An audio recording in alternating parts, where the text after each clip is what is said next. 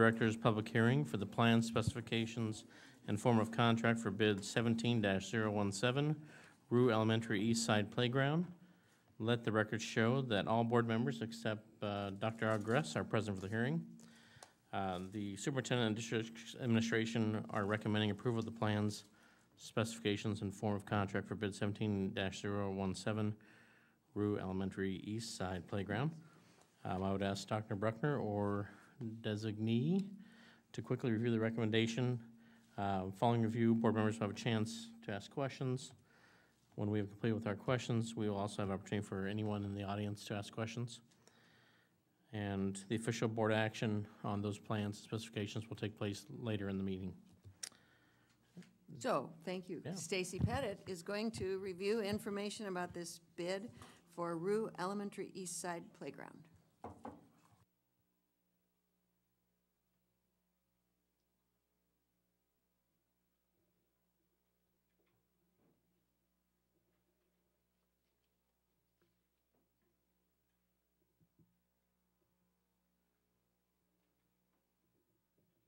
Good evening. Can you hear me okay? All right, this evening I want to talk to you about the Rue Eastside Playground project bid 17-017. And basically this is like the final phase of playground equipment over at Rue Elementary. And just to kind of give you a quick background, in 2009-10 timeframe, we actually, Rue went under some renovations, but it was mainly interior renovations. They didn't do a lot on the outside of the building. So basically this kind of brings the playground up to code and cleans up the outdoor spaces in those areas. And as you can see on this plan, the red area is where this existing equipment is today. It sits over our geothermal well field, which is not ideal if we're adding equipment. And we kind of would like to reimagine the playground in a different area, which is the blue area up above. We can bring it up to ADA code, kind of get it all in a more compact area. And then it also provides a bigger green space for our students when they're at PE, doing Pee Wee football, soccer, whatever they want to do on the outside. Currently, we have some equipment that's on this side of the building. We have some swing sets, a nice tornado slide that are actually in pretty good condition, and we want to reuse those in the new playground area. And also in these photos, you can kind of see pea gravel's kind of falling off the side here. It's a little bit of a mess to clean up on a daily basis for our custodians. So the new playground will kind of hold all that pea gravel back a little bit better than what this current one does. This is the new designed area. And as you can see from the photo to the left, at the top we have the new swing set area. We'll add some resilient surfacing so we can put an ADA swing in that area. And then on the lower part of that, you can see the hatched area in blue will be a ADA transition point for wheelchair access to the bigger playground area, where you can transfer onto the transfer point, climb up, and get on the smaller slide and slide down. Our PTO over at Rue has been diligently working for the last year to fundraise to add to this playground as well. So we're looking at everything in the red would be provided by the Rue PTO.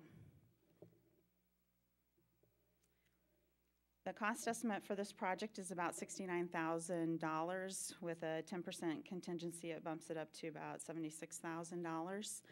As you can see, there's a lot of cost in there for fixing the old playground area. We got to clean that up, put the new dirt and sod back in, as well as create the new playground. The PTO is looking at funding about $15,000 of this project. As far as a project schedule, we're looking at releasing this tomorrow if approved tonight. We'll take bids on June 15th, and the construction time period is going to be a variable right now because with the playground contractor, sometimes it's better to do in the fall, sometimes it's better to wait till next year to do the project. So we're going to take 2 bid dates on that and see where our best pricing comes in.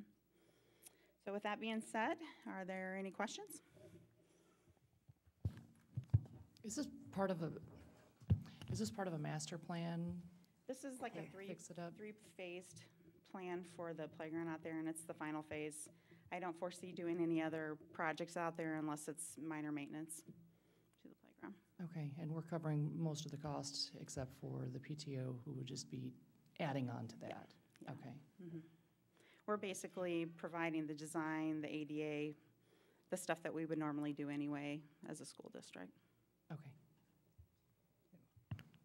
Now, I was approached by the PTO and one of my charitable organizations to donate to this, and they said that what they were adding was for additional age groups which weren't best served by the playground that was currently there. I'm not sure where they came up with that. All of our playgrounds that we do at the elementary are from kindergarten till 5th grade. They're made for that. I think the stuff that they're looking at buying is more for older kids because it's a lot of upper strength and climbing kind of play events. So I'm not quite sure where they came up with that. Well, maybe they were, I couldn't remember if they said they were going for the preschool age or the 5th grade age, but they said that The older kids is what they're looking at right now.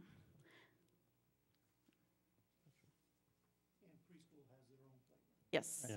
Yeah, if, I don't know if I can get that. Yeah, this is the second playground equipment.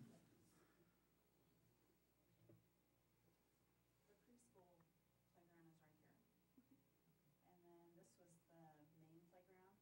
And I think the 4th and 5th graders typically go on this side because it's got the big basketball hoops. And so they were looking to add playground equipment that would be more related to the older kids.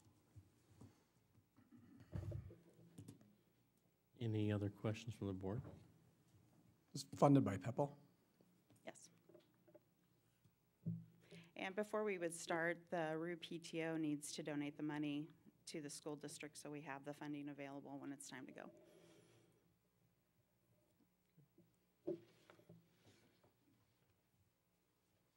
There's no other questions. We'll go ahead and close our side, I guess. And I would ask if there's anyone in the audience who would like to make any comments about the plan specifications and form of contract for bid for this proposal. Seeing none, we will close the public hearing. Thank you, Stacy.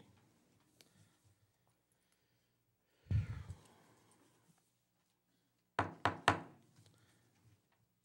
will now open the regular meeting of May 23rd, 2017 for the Council Bluffs Community School District. Mr. Wilson, please call the roll. Mr. Grove? Present. Mr. LaFurla? Present. Mr. Kazire? Present. Ms. Riley? Present. Mr. Hanson? present. Mr. Arthur? Present. Please join me for a brief moment of silence, followed by the Pledge of Allegiance. And I would say, since we recently lost a former employee and who was recent sub, maybe keep them in your thoughts.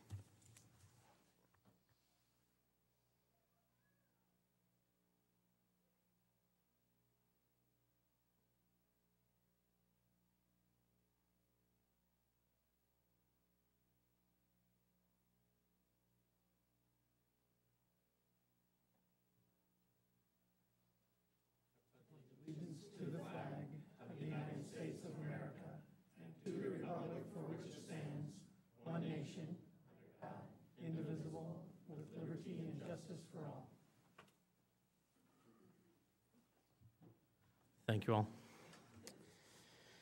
And now Dr. Bruckner will lead us in our We Are Proud of Our Schools and our introductions. Dr. Bruckner. Thank you very much. These people did not all come to hear about the Rue Playground. I know you probably thought they did. They came to honor some very important employees and some important students. So I am going to start by telling you we're going to recognize 4 adults tonight. One of them is not our employee, and she is being recognized tonight as our Volunteer of the Year. So let me please ask Nicole Hughes to come here and let me talk about her.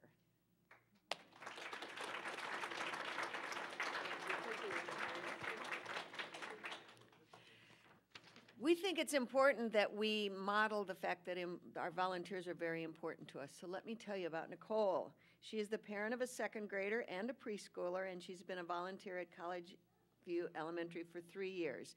Here are some of the things that our nominators said about her. Nicole is actively involved in the College View PTO and IB Parent Board and volunteers during class parties and field trips. While we appreciate all that Nicole does at College View, it's the work she does outside of our school that's truly exceptional and makes an impact on all students and teachers in the Council Bluffs Community School District. Nicole is a vocal advocate for schools in the Council Bluffs community and beyond. She's extremely knowledgeable and an informed parent, and she doesn't hesitate to share the positive experiences her family has had with other parents. She's encouraged families both inside and outside Council Bluffs Community School District to send their children to College View. She's a vocal advocate for the International Baccalaureate program. In an article in the Daily Nonpareil regarding the expansion of the IB program to middle years, Nicole is quoted as saying, "The continuation of the IB program not only benefits my children, but I think it will also develop our community. It will encourage highly educated people to move to our city and send their kids to the schools because of the reputation of the IB program." Nicole's creativity and innovative ideas have helped the students, staff, and parents at College View to have a deeper understanding of the role IB plays at home. Nicole sees the importance of and doesn't hesitate to advocate for funding for all schools. In a letter to the editor, she pointed out that the school funding not only benefits her children, but also furthers community development. This winter, Nicole advocated for all public schools in the state of Iowa as she attended legislative coffee sessions and wrote another letter to the editor, encouraging senators and representatives to vote against school vouchers. Nicole is also a member of Parents for Great Iowa Schools. Nicole's contributions as a volunteer are unique and are valued by our school community. As an international baccalaureate school, we expect our entire school community to be part of the program. Nicole does this by being knowledgeable about our school and their needs, communicating our needs, and taking action within the school and community and beyond. Nicole is supported here tonight by College View Principal Sue Rice, IB Coordinator Aaron Schoenig, and family members. And so, Nicole, I am honored to give you the 2017 Volunteer of the Year Award, and I'd invite Butch and Barry, Butch Laquana and Barry Cleveland, to come up because they have something very nice to give you. Sure.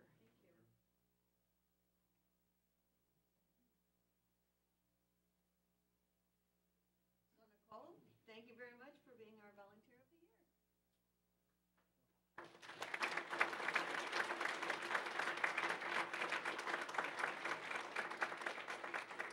And we have a nice check for you. On behalf of the Community Education Board of Directors,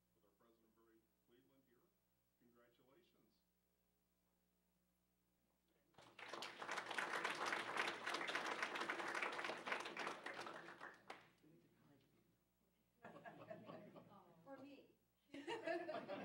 our President Barry Cleveland here, congratulations. For me. Thank you very much. Nicole serves as a role model for what we would like many, many parents to do. And in order to get legislation going in the right direction next year, we're going to have to need some more Nicole Hugheses. So let me tell you now about our 2017 Substitute of the Year. A school district cannot survive with having an army of substitute teachers that come in and help us on a daily basis. And tonight I want you to meet Carol Durand-Soleil, who is our 2017 Substitute of the Year. Carol.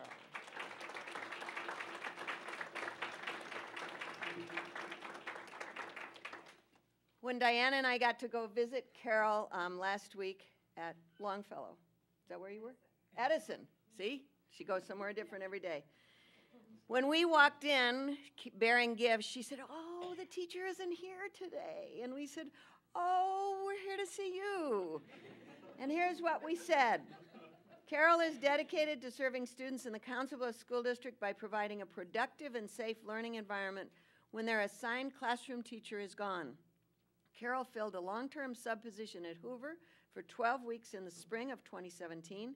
She collaborated with the team, ensured plans were prepared, delivered strong instruction so students didn't fall behind, and communicated with parents. Plus, students loved her. Carol came to school with a positive attitude and was always willing to help in any way needed. Another nominator said, "We were short a floating substitute this year as we conducted peer observations at Rue. On one day, when Carol ended up as an extra sub at Longfellow, she didn't hesitate to step into the classrooms at Rue, study the plans, deliver instruction seamlessly, and offer to help in other areas throughout the building. This is one example of Carol's flexibility and dedication to serve all of our kids. Carol, we couldn't do it without substitute teachers, and you are a star. So you are our substitute teacher of the year, and I'll invite my two friends to come up and give you another gift.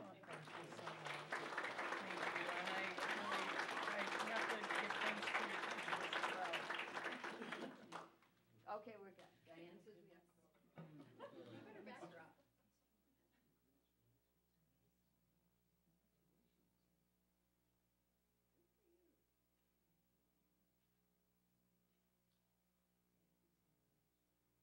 Awesome. And on behalf of the Community Education Foundation, our board president, Barry Cleveland, and the rest of the board, congratulations. We have a little check for you as well.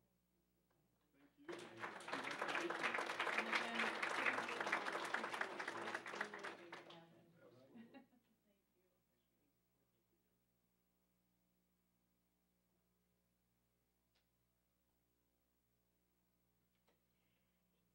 If you didn't hear, Carol kept saying she couldn't do it without our teachers, so. Let me tell you about our 2017 Support Staff Member of the Year, Luann Ruff. Luann, would you come up and let me talk about you?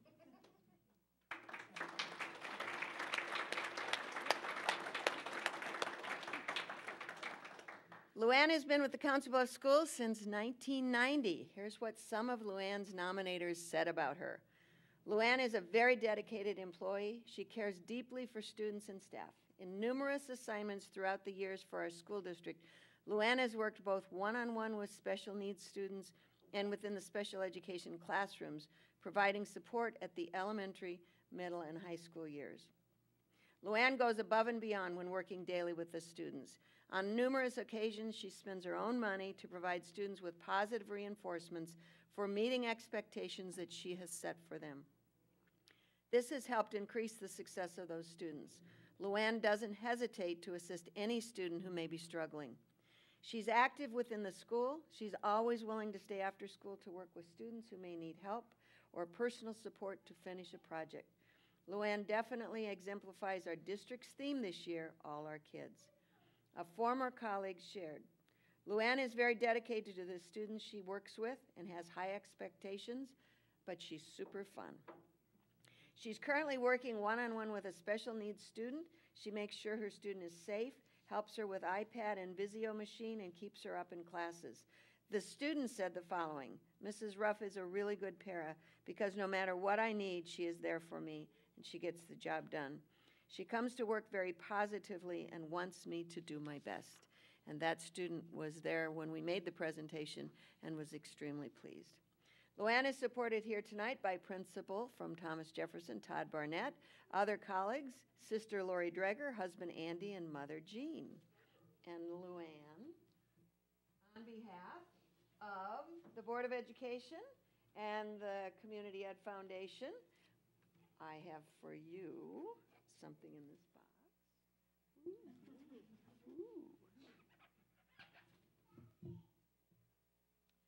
Council Bluffs Community School District Support Staff Member of the Year 2017.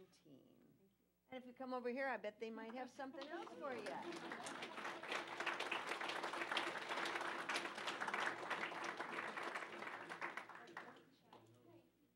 on behalf of the Community Education Foundation, as Board of Directors, our president, Barry Cleveland, I want to give you this check. This is a nice check. So enjoy it. Thank you. Congratulations.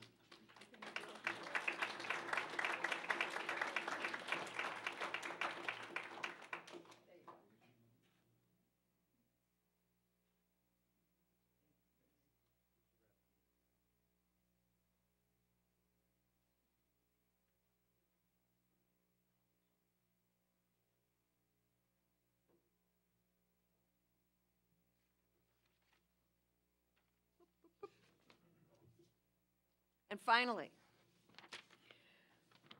this person has a cheering section here. Let me tell you about Jeff Bowe. Jeff, would you please come here?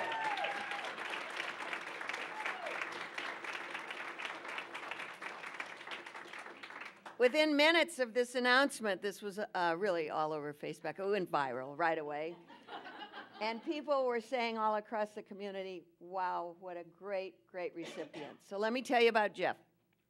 Jeff has been a teacher in the Council Bluffs Schools since 1994, and here's what some people say about him. Jeff embodies the spirit of our district mission in a way that's an example and inspiration to us all. He is a lifelong learner dedicated to continuous improvement in his profession. Jeff is constantly learning, taking advantage of CBU classes, summer academy, and other training opportunities. He implements new learning, gathers implementation data, and reflects to improve learning for every student. He's one of the most positive people in our school, supportive of both staff and students. He volunteers for numerous committees and is present at countless events. I have watched him lead his advisory students at Kern in projects to support a variety of causes, help out with parent-led booster club activities, and champion any and all student ideas to better the school. His humor and passion complement his caring and nurturing nature. He's a bright light in our faculty, a source of joy for us all. The relationship he builds with students are genuine, grounded in trust. He gets to know his students. He takes pride in the fact that he knows their interests, families, and goals. And he continues to email students after they leave Kern to check in with them and provide them words of encouragement. He is constantly advocating for student needs and the improvement of student learning. Jeff is a true professional, lifelong learner, student advocate, positive culture builder, and loyal member of Council Bluffs Community Schools. He is supported here tonight by Kern Principal Carrie Newman, other Kern colleagues, Fred Baker, Val Carolyn, Jean Burns, Amy Jacobson, as well as his sister Diana Beekert. I can tell you when we were in his classroom and I was reading those words, there were people in his classrooms just as there were people here tonight nodding, because it's so very true. So Jeff, on behalf of the Board of Education and the Community School District, I have this trophy that says Licensed Staff Member of the Year 2017, Jeff Bowe. And I'll invite these two gentlemen up to give you some.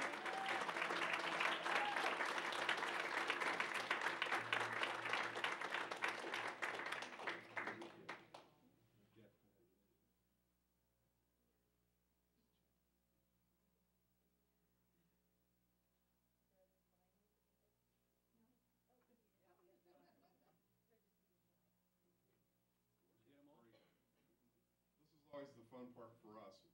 We like to be able to do this for our volunteers, our substitute teachers, our support staff, and Teacher of the Year. So congratulations to all of you. Thank you. You did a great job. Thank you very much.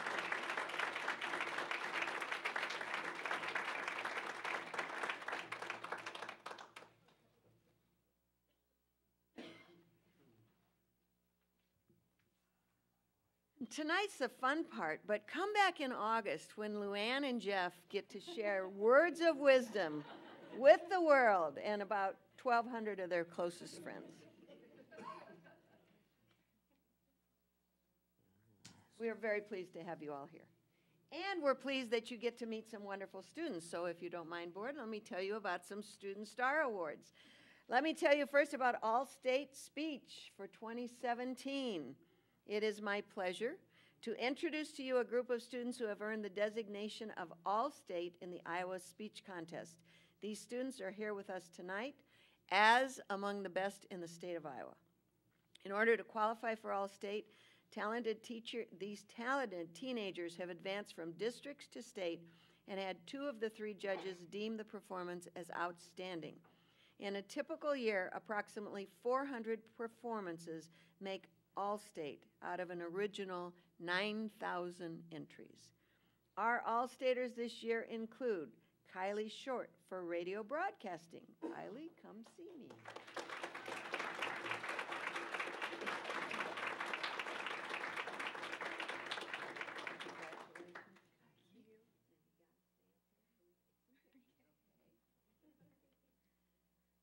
Kelsey Hansen is a two-category All-Stater for radio broadcasting and for expository address.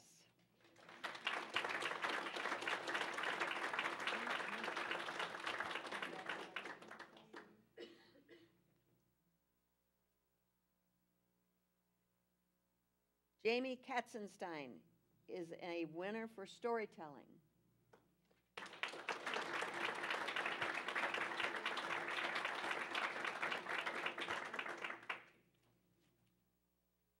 The next young man made All-State last year as well in the category of group improv. This year, Russell Holmes performed in storytelling. Russell.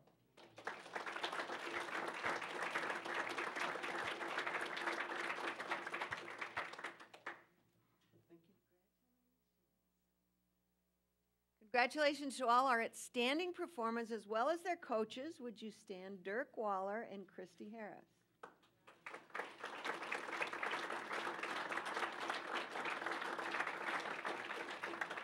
Speech was my favorite in high school, so maybe you grow up to be superintendents. Take some good pictures. Take some good pictures.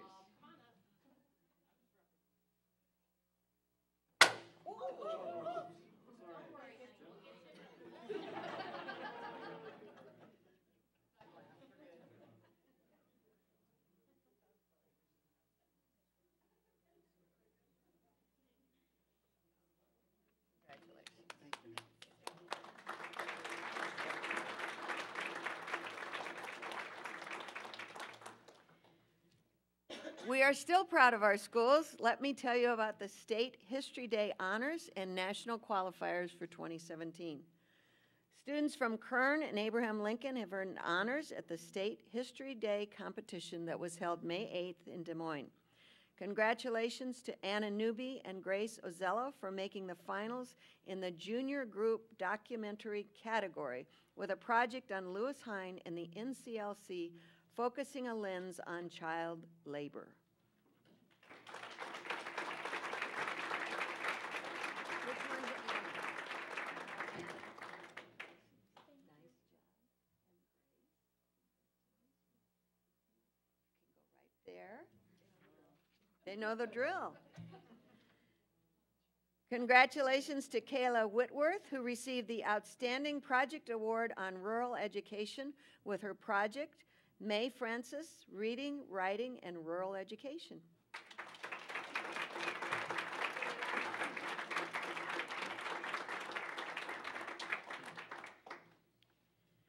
Congratulations to Jude Ryan for receiving the Outstanding Project Award on Agricultural Education for his documentary, Troubled Fields.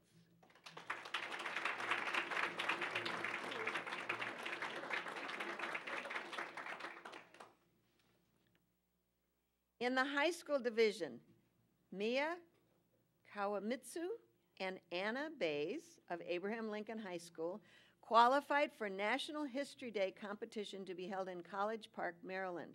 Mia's project, A Ray of Hope, focused on Governor Ray and his work with Vietnamese refugees in the 1970s. She also received the Outstanding Project Award on an Iowa topic. So, Mia, come up and see me.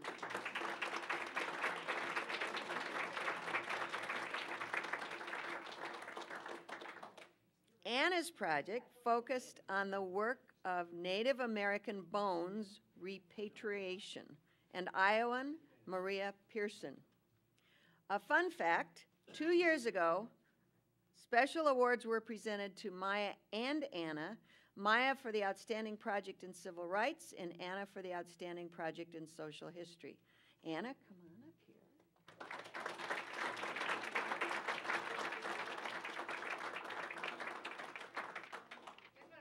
Parents, you can come in front of the table. It's okay. Come on up. Yeah, come on up.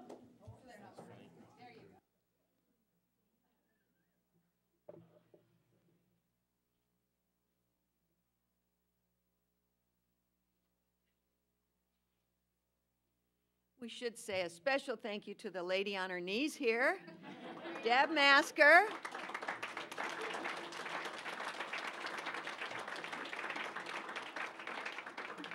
as these students know, and as many of the parents know, Deb eats, sleeps, and drinks History Day. She loves Iowa history, and she loves helping students discover it. So Deb, we're very pleased. What a successful year. Good job.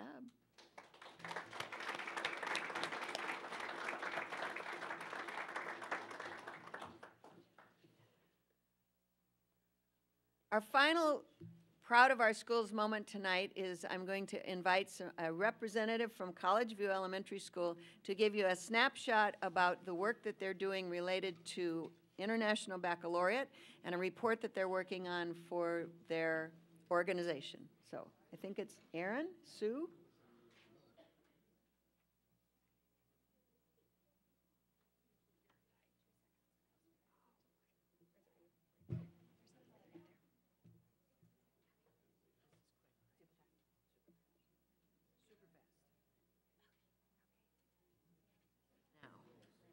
Dave, how do I get her instead of, oh, you know? Yep. Oh, never mind. Do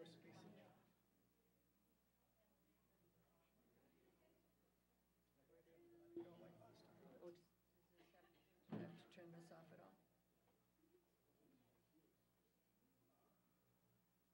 I can go without this too. Do I have to turn this off? Dave, do I need to turn this part off at all? No, he said no.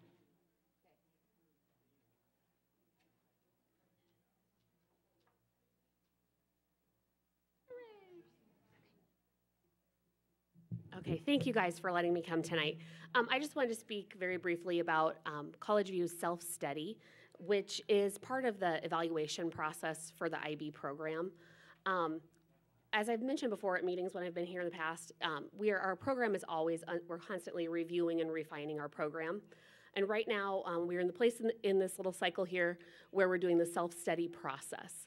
And so then I'll explain what that is in just a moment. And then next fall, we will have a school visit from IB.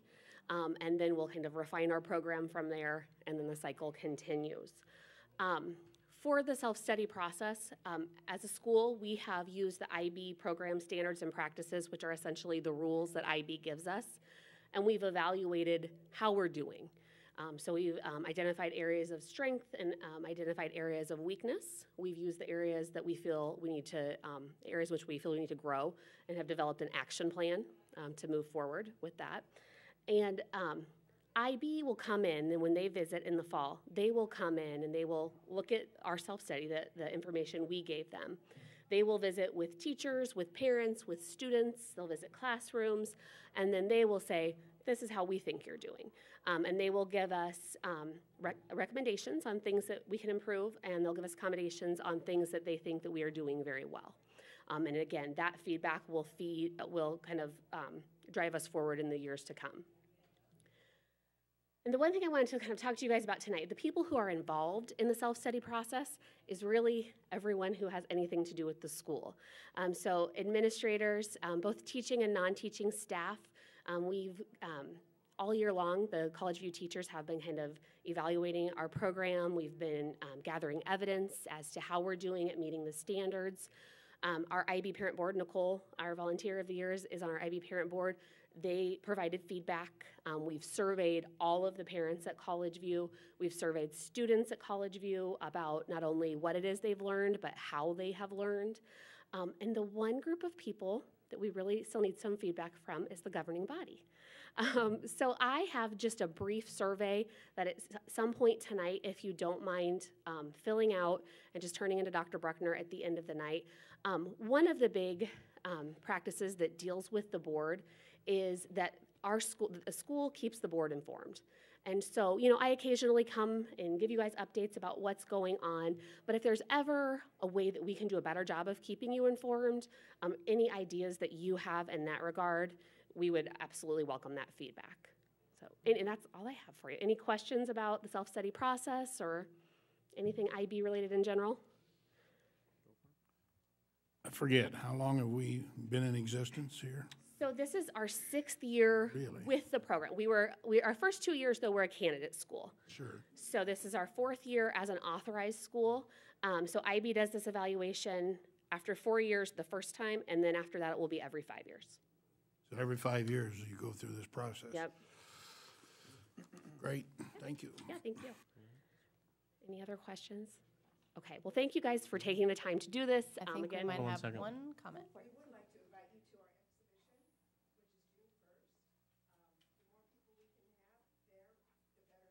I think, yep. Incredible experience.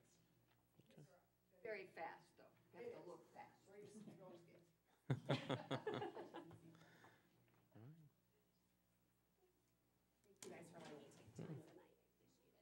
Thank you. While Erin's passing that out, I'll give her a kudos. She is not only the IB coordinator at College View, but she is the coordinator at Carter Lake, which is moving right along, and she is the program lead, so she's helping the 2 middle school IB coordinators as we get those programs up and running. So you do a great job for us. Thank you. Thank you very much. That's the end of We Are Proud of Our Schools. But we are proud of our schools. We are proud of our schools. Very proud tonight. Very good, thank you. Now we will move to approve our agenda. Is there a motion? I move approval of our agenda as presented. Thank you. Is there a second? Second? Maybe, thank you. If there's no discussion, Dean, please call the roll. It's just a Oh, I'm voice. sorry. Yeah. The echo is killing me here. All in favor, say aye. Aye. All opposed, same sign. And then we have approval of our agenda. Now, approval of our minutes for the regular meeting of May 9th, 2017. Is there a motion? I move that the minutes of the regular meeting of May 9, 2017 be approved as presented. Thank you, Susan. There's a second? Second. Second. Are there any discussion or changes? Anyone saw? All right. All in favor of approval of the minutes, say aye. Aye. All opposed, same sign. And the motion is carried. Now we have the public participation portion of the meeting. An opportunity for, I'm just trying to see I if that agree, maybe that was better, for the public to address the board. Is there anyone out there who wants to address the board? It was just a full room. Oh. All right, thank you. Now we go to superintendent's report and student achievement. We're still echoing. Yeah. I am pleased to introduce Dr. Jason Plord, who has other people that he's going to introduce. Is this volume?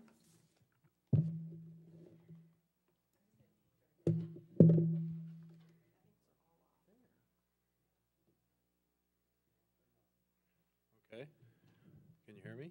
Can you hear me? Not as loud. Good evening, board. Dr. Brutner, thank you for this opportunity to share a little bit about some very important work. I won't be offering any checks. We won't have any awards, but I can promise you that the information we share this evening is very, very valuable.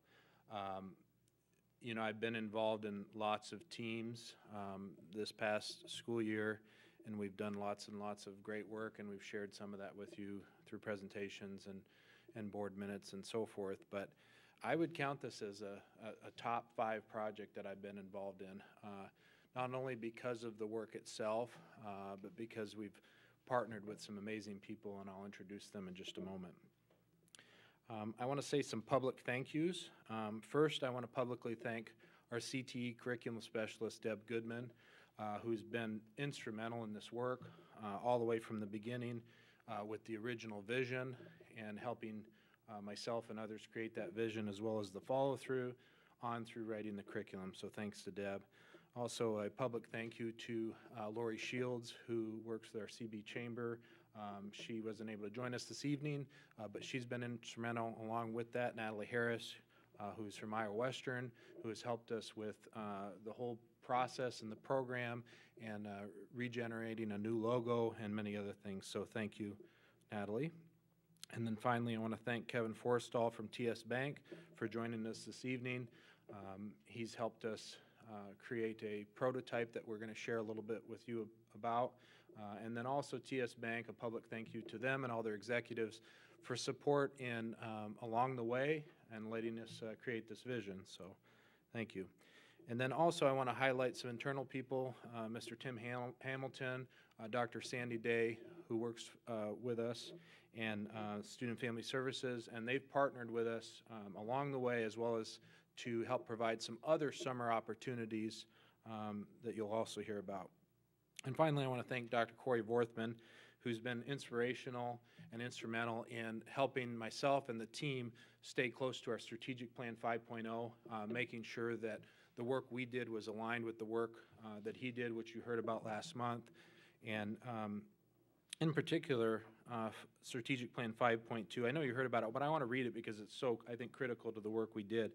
It says, develop community-wide cross-sector partnerships to build college and career readiness that will address the needs of the community and make post-secondary attainment inescapable for all students. So that's the beginning of some of the work that we've done with this group. Speaking of readiness, you'll notice above where it says Grow CB, in the past, that was graduation required of our workforce. And what the team felt like is, not that we've accomplished that completely, but was time for some revisioning behind the Grow CB program, which was a great idea, but we wanted to begin to think about, as an organization and as a community, it's so much more than graduating from high school.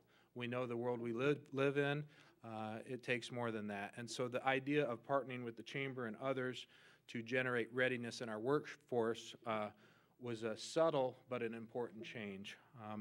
The actual logo has been developed. That will be unveiled publicly in partnership with the Chamber at a later date.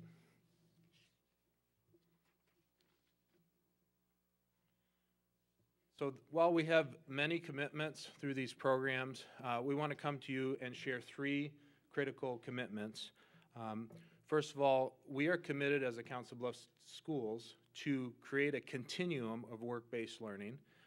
We want to further our community partnerships, and that's why we have some visitors that are going to share this evening, as well as just ensuring we have a quality, real-life experiences for our students. So the first thing that I'm going to speak to is this idea of providing a continuum. You might remember in an earlier presentation, we talked about work-based learning and a continuum of options for students. There was some CTE legislation that came forth in the 6 service areas. We're committed in Council Bluffs Schools to having curriculum in all 6 service areas. We have 5 of the 6 currently, and as a part of that continuum, we want that curriculum to start theoretically in middle school, and in some areas it does, but certainly throughout high school. And then by senior year, we want students to have an opportunity for a capstone experience that is related to some of the things you see above. That took a lot of hard work and visioning. It's easy to say, and it's hard to work out those details. The people that are here this evening helped us work out those details. First of all, community-wide events. We have done in the past and continue to do amazing things in our community related to work-based learning. For instance, I'll cite just a few. You're very aware of the 5th grade career fair. It really is institutionalized in our city, and Council Bluffs Schools really are the ones that envision that in partnership with others. It's a great event. That continues on into 8th grade in something called an 8th grade career forum. We partner with Natalie, Iowa Western, and many others to ensure that 5th grade experience doesn't stop in 5th grade, but is a golden thread that goes throughout high school. Another great experience. In addition, we also have the College Crossroads, which you're familiar with, which serves 8th through 12th graders.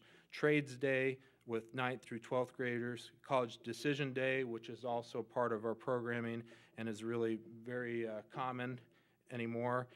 We have Future Ready initiatives and curriculum that you heard about from Dr. Vorthman that's going to start in 6th grade. And finally, most recently, we were involved in the Career Rocket program, which was an incredible event, and Council Bluffs, I'll just say, really showed up. Council Bluffs Schools and our community. Deb and I were able to go over to the Greater Omaha Chamber recently, and they invited us over, and really, they wanted to know how we did it.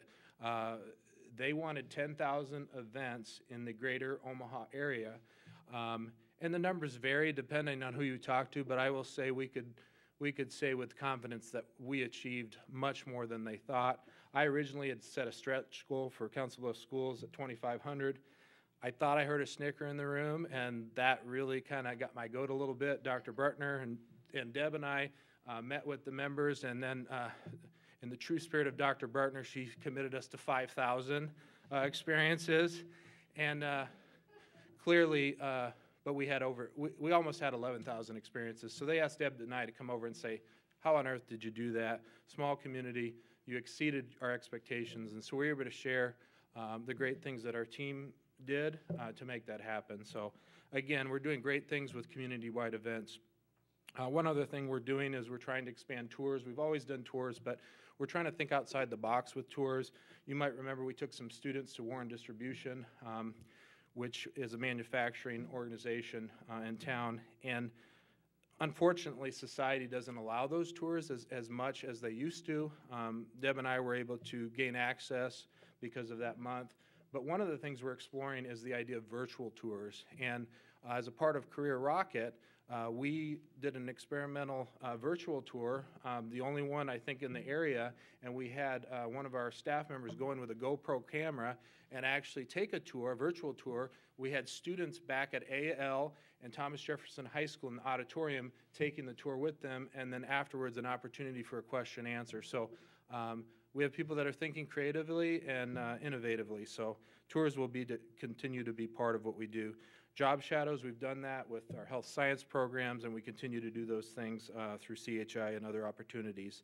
And then finally, internships. We'll hear a little bit from Kevin this evening about the TS Bank opportunity. You're familiar with the UNMC opportunity that we've had in the past. This summer, we're adding 2, which is really exciting. There's a Gallup internship, which we had a student, it's competitive. We had a student selected for the Gallup, which will be life-changing for that young lady. And then finally, most recently, we have an internship for one of our students in a program called Omaha Builders Foundation. It's special and unique because there's only one other situation in the nation in Washington, D.C., and most recently, they came to Omaha. Dr. Bartner showed some interest. Deb and I agreed. Deb worked behind the scenes to help this student apply, and one student was accepted. So we're just making great strides in our continuum. I mentioned we're trying to further our partnerships with our community. The Grow CB program, you might remember, was a great program that was initiated by Council Bluffs Schools. We partnered with some other school districts and with the chamber, and it was time for a revision. It was a good program, but we wanted to figure out a way to have some of the programs integrate together under the banner of work-based learning. What we did is we took the original program with the certified membership, we collapsed that into one program, and then we expanded into 2 additional layers. One we called the Gold, another we called Platinum. The TS Bank experience you'll hear about this evening is really a prototype that houses itself in the Platinum membership. I won't go through all the details in terms of each layer, but they're in your board packet. But essentially, a certified member is a business. What Deb and I, our strategy was, is what we found is when we went to businesses, before we could even start talking about an internship, the conversation would be shut down because internships, there's lawsuits, there's all these rules as to why organizations and businesses have to be in their thinking a no. And so what we said is, let's have every conversation whenever we meet with an organization or business, let's have every conversation be a yes. What do we need to do to ensure a yes? Because they want to be a yes. They wouldn't be meeting with us. And so that certified membership just focused on common sense things as a community, like we will make sure that our employees, our student employees, don't work during the school day. They don't work long evenings, realizing that school is the priority. We incentivize, if appropriate, grades, attendance, those common sense things, so they're always a yes. And then what we try to do is we try to build back from the Platinum, which is the true internship experience, like I said, that you'll hear about this evening. And the Gold is somewhere in between, where business can support job shadows, guest speakers, virtual tours, like I said before. So we're doing a lot around Grow CB. Finally, we're trying to ensure quality real-life learning for all of our students. This evening, we'll hear from two of our partners for this commitment. Kevin Forrestall from TS Bank is going to discuss specifically the data science internship that we work closely with him and his organization on. And after that, Dr. Sandy Day will present on a few of our other summer work-based learning opportunities. Kevin?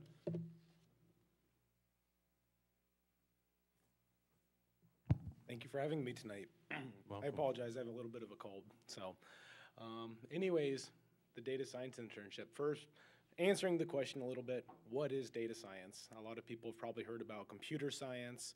There's business intelligence out there. There's big data.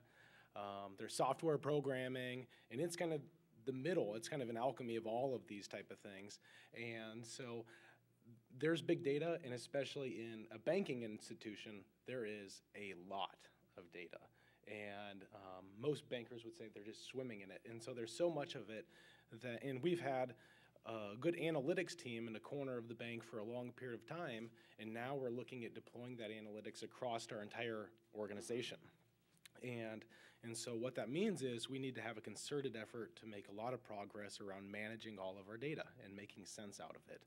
And so we take big data, and there's a lot of programming that our team does, but the prospective students would do, where they're using programming to connect to a database, applying statistics to it, applying business logic to it, and presenting that information in a usable format, because there's so many people, I'm sure everybody here could testify, that not everybody can see a huge sheet of data and interpret sense out of it.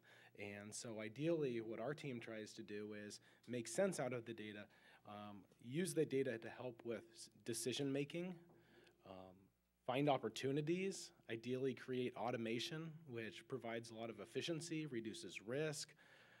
So there's many different achievements, or I guess value adds we could have from the deliverables that the analytics team is providing, and that the interns could provide as well. And most of what we do, it's very project-centric, which is neat because you can kind of see over a life cycle, the beginning, the middle, and the end of a project. You can see how a business unit is taking a hold of it, adopting it, making sense out of it, and there's a lot of times an iterative work, working within the different business units. So the really cool thing, I think, for the internship, I mean, definitely for our analytics team and anybody that we hire, but an experience that the interns would have as well. Not only would they have experience to a great analytics team, they'd also have experience to people, for instance, in our marketing department, in our operations department, in our HR and finance and accounting and so on and so forth, because those are the people in our organization that we are serving. They're our clients, and so it'll be a great experience for the internship. And the other cool thing is it's a small team, so it's not like they'll get drowned in it. There'll be about 4 individuals on the direct team that they're working with, and I'm really excited for them. It's just great, really just a great team of people really wanting to help each other out. Always, the whole team is always really hungry to learn themselves. We have people on their team with a doctorate, with masters, and a lot of different degrees, and they're always hungry to learn, and there's always hungry to share a lot of information too, and to be the teacher. So, is there any questions? Mr. Forrestal,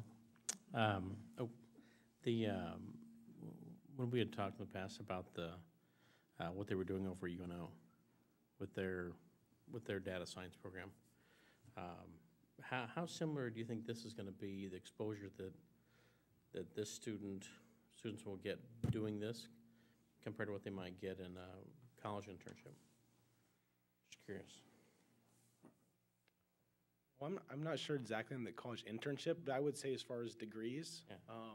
One thing is we've really grown our team out of nothing over the last 2 years, and so we've interviewed over a dozen prospective data scientists, and some of them were able to take what they learned and they had put it to use on their own, and they were able to generate value add code with it. But I would say that was a select few of the group. And so many of the people, they had textbook knowledge, but they'd never really put it to work to do anything with it. And so you had people that had a lot of the right pieces. They'd never really put all the ingredients together to make something with it, so there was a little bit of a gap. And in this, they'll have to take, like, we will provide training on the job, so a lot of tutorials and things like that. So there'll be tutorial-based training and also what we'd call like instructor-based training. So there'll be a lot of learning, but then all the learning is geared towards actual projects. So they'll put it to work. They'll have to take what they've learned as far as the concepts and the tools and use those tools to solve problems.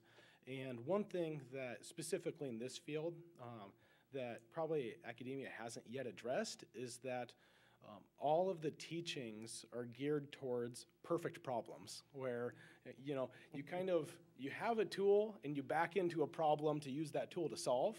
And, you know, in the business place, it's not always a clear, perfect problem, and you have to be creative, you have to be novel, and so there'll be really good opportunities where they take the learning and they have to do a lot of brainstorming and maybe use a combination of different tools to figure out how to solve a problem. And the great thing is there is a team of experienced professionals that can guide them through that, so it's not like they'll be lost in the woods either. So I think it'll be a good balance between the two. I'm assuming the students we will put through this will be heads and tails above other kids that are trying to go into that field in college, just through that experience. Dramatically, I think so, yeah. That's excellent. One summer internship? Or? There's two. There'll be 2 interns. And our goal really is to have this the first year, and that we'd love for it to be a rotational cycle over time. And I'm really excited because I think this summer will be a great experience, but I'm more confident that it'll be even a better experience down the road as well as we learn more about it. I think, you know, over this summer, I'm sure there'll be things that we learn that we could do better, you know, next time around, and so I look forward to that. Are you looking for students with a particular background, or are you just kind of open to different scenarios? And just to clarify, we have talked to a lot of students and kind of gone through a filtering process to identify some, and the one, I would say, a lot of them, they had a passion for programming. A lot of it is, even if they weren't required to do it, they would probably be doing it on their own time. And I would say the spectrum was between somebody that wanted to be a software developer, and so that involves procedural-based code, as far as you're writing code to generate an outcome, you know, with it. And on the other hand, another student was just really passionate more on the pure data science side and that element.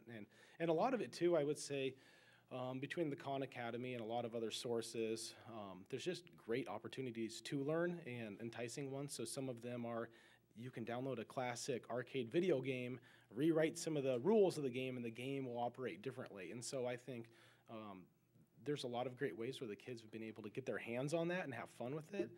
And also, one thing I think is really cool about the program, and it's, I think, good for the school district to know as far as it's kind of harvesting some seeds that they planted a long time ago, is one of the students, I think, he was kind of the first round of students in 7th grade. He got exposure to programming in a lot of languages in the school system.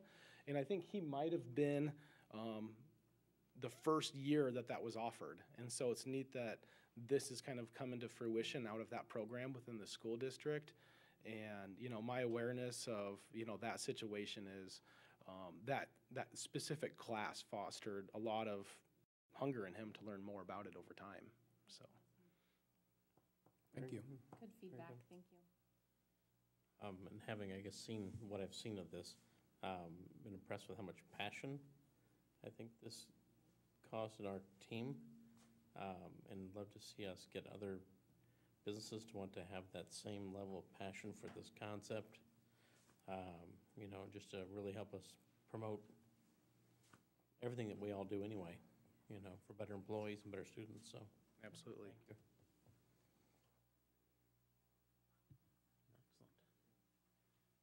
Just a couple quick related comments. Behind the scenes, and Kevin alluded to this, there were a whole host of things that we did, our organization and TS Bank, in order to ensure quality. One of the things that we knew in terms of, to what you said, Mr. Arthur, the path forward and to enlisting others to come along with us was to ensure quality. And so we know we have an amazing computer science program and curriculum. that starts in middle school. I mean, Ms. Newman's here this evening. We've done some walkthroughs recently at Kern, and the things that our middle schoolers are doing related to programming and hardware is incredible. And the fruits of that are beginning to bear themselves out. It was a competitive process. There was a process that was put in place working with TS Bank's HR department to ensure we were able to get their yes also. And through the competitive process, and of course we selected students that had a background and an interest in computer science, but also had some interest in math, particularly statistics. And as a result, we were able to select 2 quality candidates that we feel confident are going to do a great job for TS Bank this summer. So with that, we'll transition to Dr. Day. Dr. Blord, can I ask you a question? So how, once we have these internships, is that then the onus on the employer? No, Or are we actually, gonna have a partnership? that was part of, we knew, again, this is the idea of how can we get more businesses to say yes? And one of the things we know is the school district has to own most of that work. For instance, there's a whole curriculum that's in your board packet, and there's more to it obviously, but there's samples in there that Deb and a team has worked on to ensure that the student doesn't just show up and partner on the projects, although that is critical. But there's other components with self-reflection, with learning about the whole business, like Kevin said, the industry, the opportunities. Data scientist is an amazing field that's in the future. If you do some searches, it's really, depending on where you look, a top 1 or top 2 field in the future. And so, but yes, the onus is really on the district. We've asked. Their businesses will have to do some things, but the heavy lifting really is on us, on the teachers, and on the students.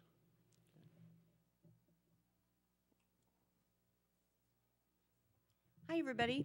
Hello. So it was a few weeks ago, I think I was here talking about 21st Century as it was partnering with the school district for summer school. And so some of this probably looked extremely familiar to you.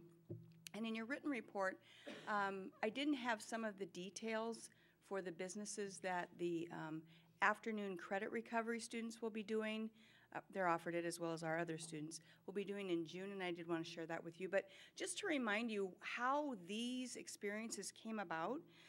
So we did get our funding for 21st Century for high school. This was our first year, and we began a conversation with Iowa Western and also with this lovely young lady, Natalie, over here with the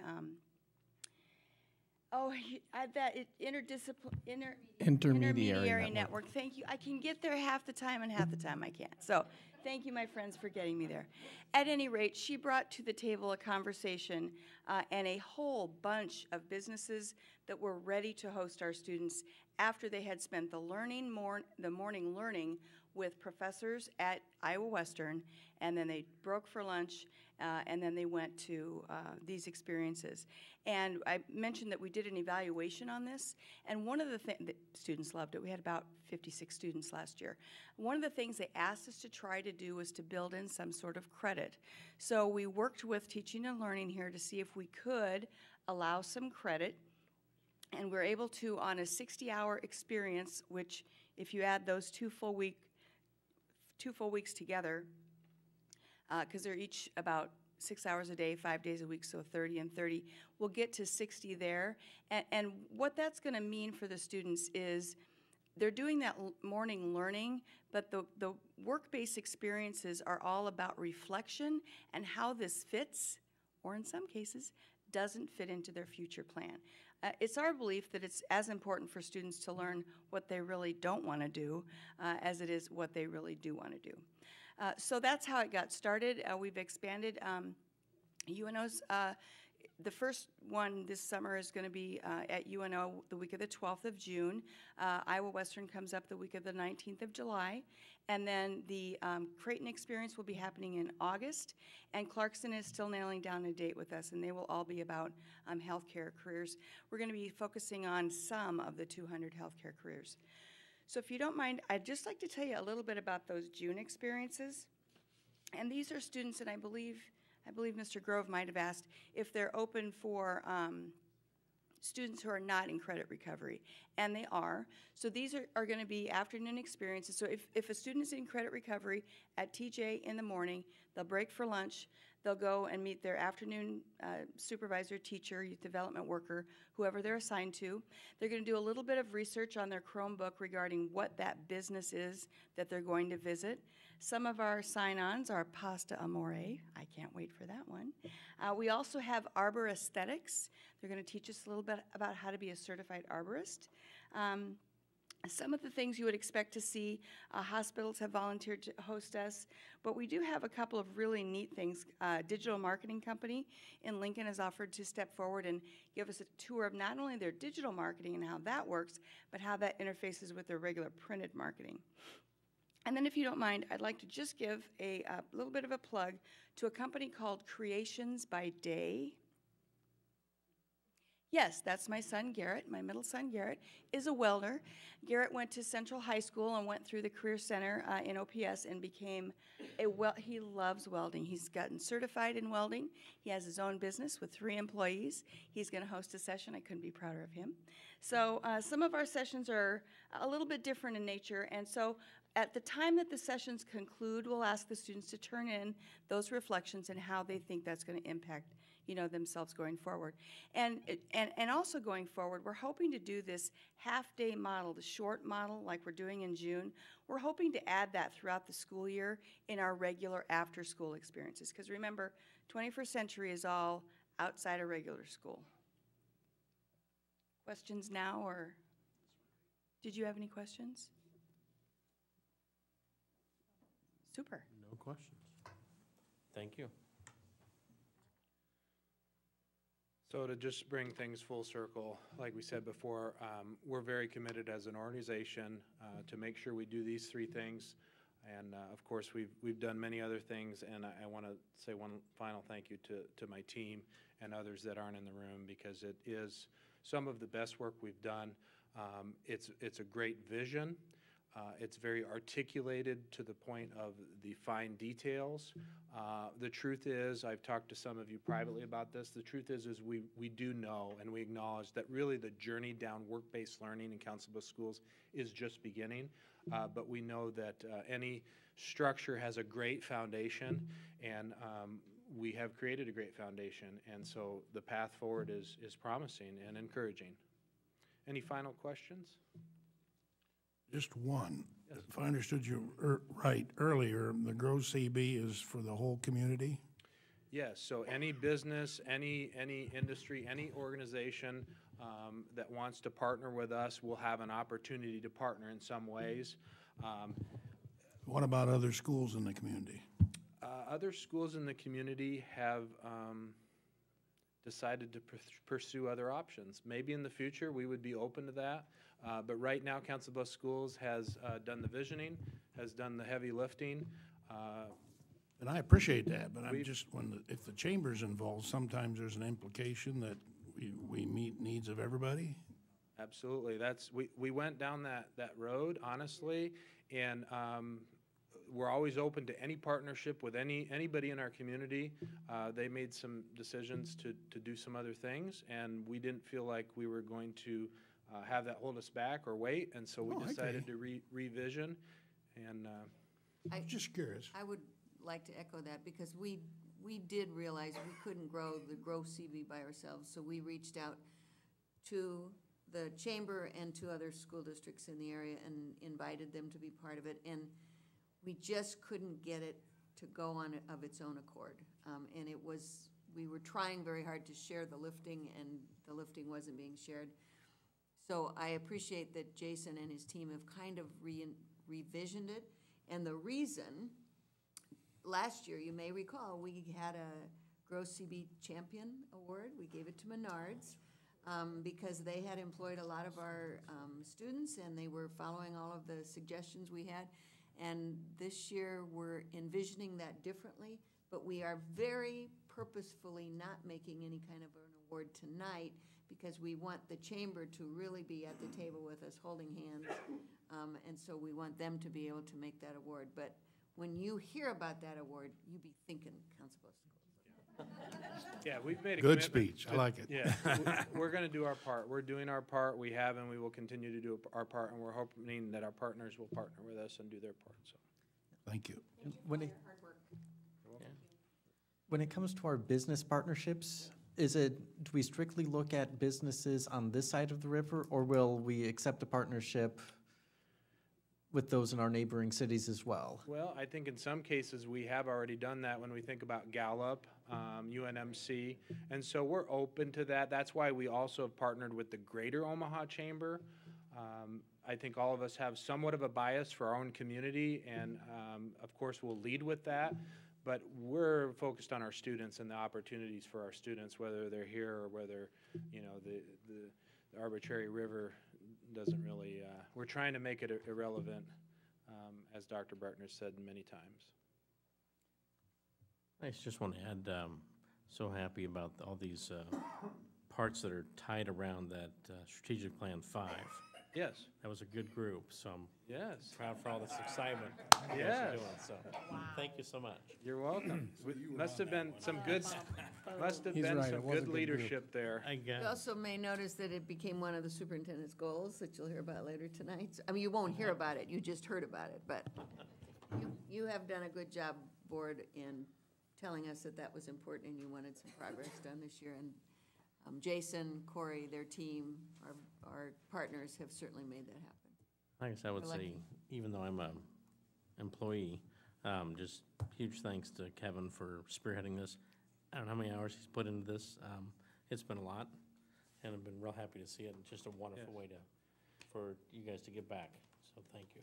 And I failed to mention that at the beginning. I thought maybe Kevin might, but he's a humble person. The original idea actually was conceived, Kevin approached us initially and said, hey, we might want to do something like this, and we know a good idea when we hear it, and we said, absolutely, what do we got to do? And so, thank you. Thank you.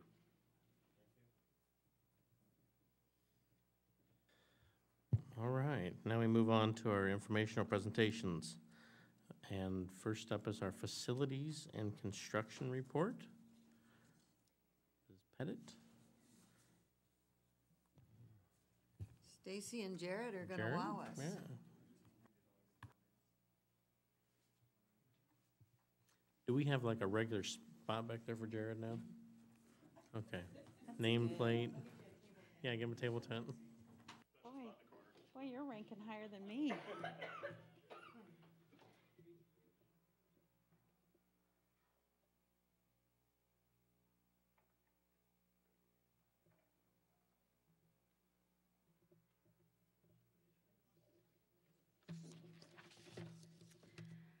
All right, let's talk facilities.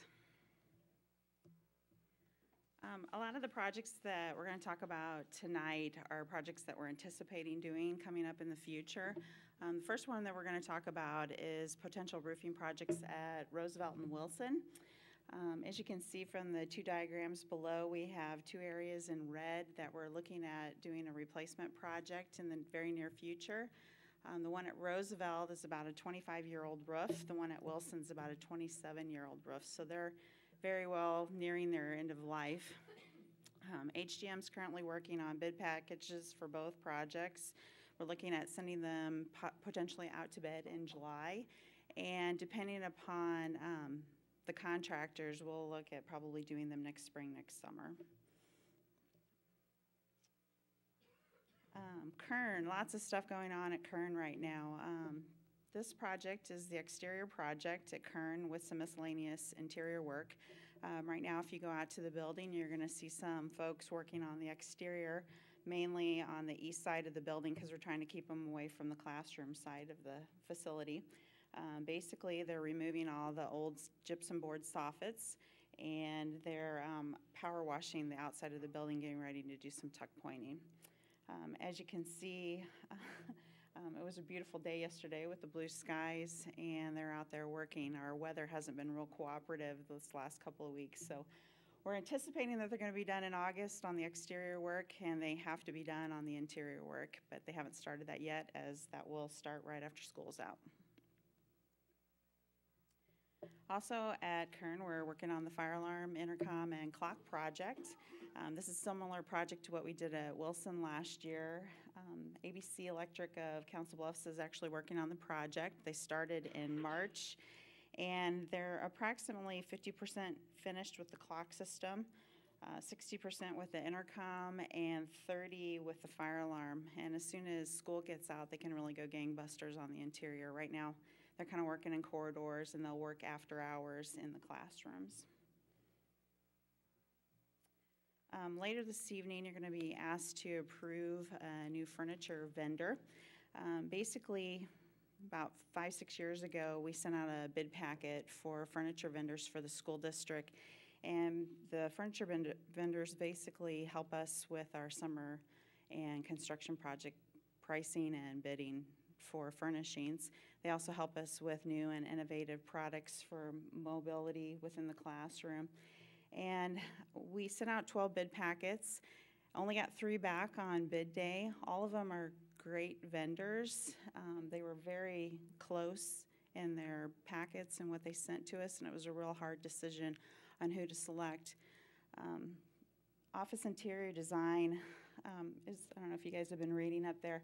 One of the things that really struck us as impressive with them is they were really creative in their bid package. They talked about fostering success and learning. They're really creative with their adaptable learning spaces. The vendor that we would be working with, we've actually worked with her in the past as well. She used to work with Shepherd's Business Interiors, and she's very familiar with the school district and has helped us with a lot of our great products that we have currently within the facilities. Also within that packet, you'll see that we did do an apples-to-apples estimate between all 3 of the vendors, and OID did come in at our less expensive out of the 3. Moving on to our LED projects, we just finished up Kern this last month. In fact, I signed the rebate forms this morning and sent them off to Mid-American. We're basically working through details for Hoover and Bloomer this summer. We're hoping to get both of those done by the end of the summer. And this is kind of an interesting little data that we pulled off of our B3 programming.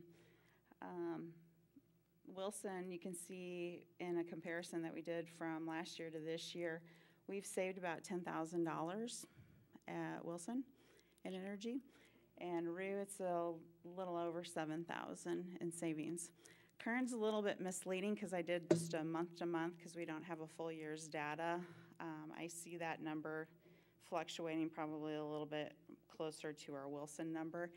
And I'm guessing our weather was probably a little bit different the year before than it was this year. We maybe used a little bit more energy. But overall, we've saved about $20,000 this last year on energy with our LED projects. Moving forward, we're currently working with Mid-American and doing site evaluations at some of the schools that we haven't done our LED projects at. Black Hills actually approached us last week about doing some evaluations at our 2 middle schools because they're our biggest natural gas users. And our local vendor, Rasmussen, has been also helping us with some potential building improvements. Dr. Bruckner had asked about some other ideas for energy savings with the school district. And the one thing that we're kind of lacking right now is the human factor. Facilities can do a lot of things to help with the buildings, but until we get the staff and the students involved with taking a look at what they're using for energy, I think we're going to kind of plateau at some point in the near future. If you go out to energy.gov, you can put appliances in their little website, and you can kind of do estimates on how much appliances use. And one of the things that I've noticed from other school districts around the area, they have policies for personal appliances within their classrooms. They're kind of creative. Some say no appliances at all. Some say we'll do an annual fee for those appliances, kind of a best place to work if you still want to use the appliance. We're not telling you can't have it, but there might be a fee associated with it. There's a lot of ideas out there. It's just a matter of how we would want to move forward with doing some of these. Another idea was doing a report card for the buildings to kind of show them how they're doing on a monthly basis. We can easily pull this information off of our B3 website. We can look at a couple of different things. We can do their benchmark scores, peer rating, and Energy Star. I don't know if they would want to do a competition between the buildings or maybe within themselves to say, hey, we're going to drop our energy use so many points every month. But I think there's some ways out there that we can engage the buildings on their energy use. Some potential projects that are going to happen this summer. Our IT folks are going to be updating the data phone and cameras at Kern. We have some miscellaneous concrete projects at Edison, AL, and Washington. Potentially some district furniture replacement. We're on our second year of radio replacement at the schools. We're trying to get all the schools on the same Motorola radios and charging stations so they can talk to each other. And we started a project over at TJ, the old train tracks. I'm sure if you guys have been over in that area, it's a little bit of a swamp right now. They're removing the rock over there, and we're using them at the detention ponds down at the stadium. And of course, our wet weather's not helping us out on either one of those projects right now, but we anticipate that those will be finished up this summer. And then we have a lot of moving going on this summer. We have special ed is doing some moves at Lewis and Clark as well as within TJ.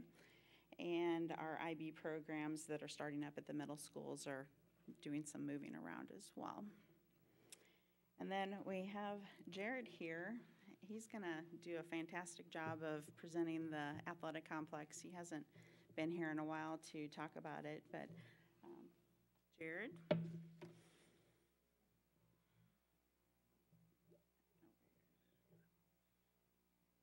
Well, good evening. I appreciate Stacy setting the bar nice and high for me. You'll do fine. All right. When I was looking through to put this together, I realized it has actually been almost exactly a year since I was here doing an overall presentation of where we're at on the stadium. I came back over the winter a few times to talk about some change orders, some large change orders to move stuff from C to B, and then the award of C. But this spring, with a little bit of grass growing, the place looks very different than about 15 months ago when it was pretty much looked like a war zone. So one of the things I tasked myself with this past spring was to kind of organize all of our photos. We've had a lot of enthusiasm with some staff members in getting progress photos. My time has been dedicated elsewhere occasionally to actually sort through photos, so I've actually focused on doing that here. The rain has given me opportunity to sit at my desk and do that. I'm going to do a real quick summary of where we were at. I quickly forget, as many people probably do, just what this looked like about 2 years ago. So these are just some of the photos from the promotional material we put together when we were looking for funding. You can see how bad the track was, the parking lot, the gravel lot, the grass fields there. And then this was the original master plan that we had when we first went out for the big asks. As you recall, we had some land acquisition concerns. Some of the configuration of the parking lot changed, but then these were just some of the renderings we had. I actually enjoyed going back to look at what we thought we were going to do versus what we ended up getting into. And if you maybe saw some of these boards we put up around the football field, but we actually had a guy every Friday afternoon that would go out and take a picture when they were ripping up the football field from the exact same spot every Friday. That's his excuse for leaving at noon every Friday. It was a win-win. So it was not me. What you can see here is this was two Mays ago. The May where we had 2 days without rain. This was one of the days without rain where they ripped all the grass out in the top picture there. And then you can kind of see what we dealt with. They actually worked in the rain for the most part. We had created ourselves a fishbowl. So they just used the track equipment and just made it worse, hoping for some sunshine. You can see here on the bottom where they're starting to grade it out. Then basically as we're going through the pictures here, these look a lot better on the big poster boards. But you can see where they're conditioning the soil, turning Council Bluffs' wonderful material into an actual usable material by adding some of fly ash out of the power plant. Putting in some trench material, moving around rock. You can see we actually added a bajillion tons of rock in there. That process actually, we hit the one window in the month of June where we could do it without causing problems. And then you can see the fabric going in here. We actually managed to get a lot of the fabric in. This was a nice hot August, which worked out fairly well, so we could get it in. And that was the night before the 11-inch rainfall that we had that flooded the entire site out. But it gave us some really nice clouds. So that was that. And then as soon as we got the football field done, we did the grand opening for the football field. The following Monday, we moved in and started ripping up the soccer fields and proceeded to have a significant amount of rain. And this was actually from an irrigation hose that stayed on when it shouldn't have been on, flooded out the site for us. But one thing I'm always amazed by when I've gone through these pictures is how we have managed to, the contractor has managed to work in the small windows of good weather that we had while utilizing the site. This was actually in January, 15 months ago or so. The ground is frozen, which was the only time we could work on it because we didn't sink into the ground. At the same time, we had a contractor, as the homes were getting purchased and moved out, we could actually get in there and do some demolition. We had to do them one at a time. Once again, we had a cooperative contractor who was willing to work with that. This is where the new entrance is. That was after the final home had come down and they were starting to level it out. This here is the locker room facility. This was about 12 months ago. This was in late April, early May, as they were putting it up. And you can actually see they were using the fields, and all the sports complex was used throughout the entire process. You can see kind of just a few progresses here. And then this is just a few more. I get very excited about pictures like these. Others don't as much. But this is the softball field going in. You can see here the contrast between the natural grass one on the left and the synthetic one on the right. Similar process to what the football field is. Here, the carpet's actually laying flat here. It's about a 2-inch tall carpet. They're just putting in the first few layers of sand there. That's what the stripes are you see going through there. Then this was moving into mid to late summer as we knew the football season was quickly coming up. We continued to move forward with the paving. We were down there quite a bit, and likewise we were trying to get the soccer fields graded out and utilized so we could get the grass down so they'd be ready to go in the spring, because that wasn't an option not to have that ready in the spring. Meanwhile, now that we had the houses down, the city moved in with their project. They were a great partner on it and tackled Avenue J simultaneously, and you can actually see in the background they are sodding the soccer fields. This was late into the fall. I believe this was October, November. Winter took a while to set in this past year, which was, again, a very fortunate outcome. This is actually the city's contractor working on it here. And then this was yesterday, the one bout of sunshine. We managed to sneak in a few more extra photographs, and you can see, this is what you'll see when you go by on 16th Street. On the right there is Varnes. The new wall is going up on the left side there. The backside is all bricked up. I'm not sure if they did that so that they could figure out how to do the curve before they did the part everyone can see, but it is coming along pretty well. When they can have some sunshine, they are down there. If you drive through there, the moundings and such are coming in. The soil is tough to work with right now, but they're making it work the best they can. These are the soccer fields. You can, the brown is actually from the use of the fields so much. Stacy's staff does an amazing job keeping these things emerald green, considering how much heavy use they get. This is the ticket booth area there. The sign package, we finally have all the final donors' names right and precisely the way we wanted it, and we are out getting those to get the plaques on there for football season. And this is the other athletic, the field event area. This grass, between the javelins and the shot put, takes a decent beating. For a fresh grass, it really performed pretty well. We actually had the contractor down there yesterday. He was reseeding a lot of areas that just didn't quite bounce back the way he wanted. That's one of the risks you take doing seeding in November. And that is the end of it. We have plenty more pictures if anyone wanted to see them or whatever, but that's where we are at. Any questions? Anticipated final finish? Yes, I hope so. When? The same answer he gives me. Someday. Before football season. We have June written in the contract. However, with the wet spring, the city's roadway project did not get done until about 2 months after their target date. They know, they're used to working with school districts. They know what the real deadlines are. On the new front main entrance, yes, there's these open areas. Is that for the conference? On the vertical teams? sections? Yeah. Those will be light boxes, LED light boxes. They'll have a nice glow to them when they're all said and done. We set it up so that when snow is being thrown off the DOT or the city's doing the snow removal, it still lights up, so. I snuck down to the complex on Saturday for personal reasons to take prom pictures. But anyway, there was not a drop of water at all anywhere. As much rain as we had last week. I mean, Yeah, I it have was to commend amazing. Daedalus Construction, the paving contractor, hand poured the entire site.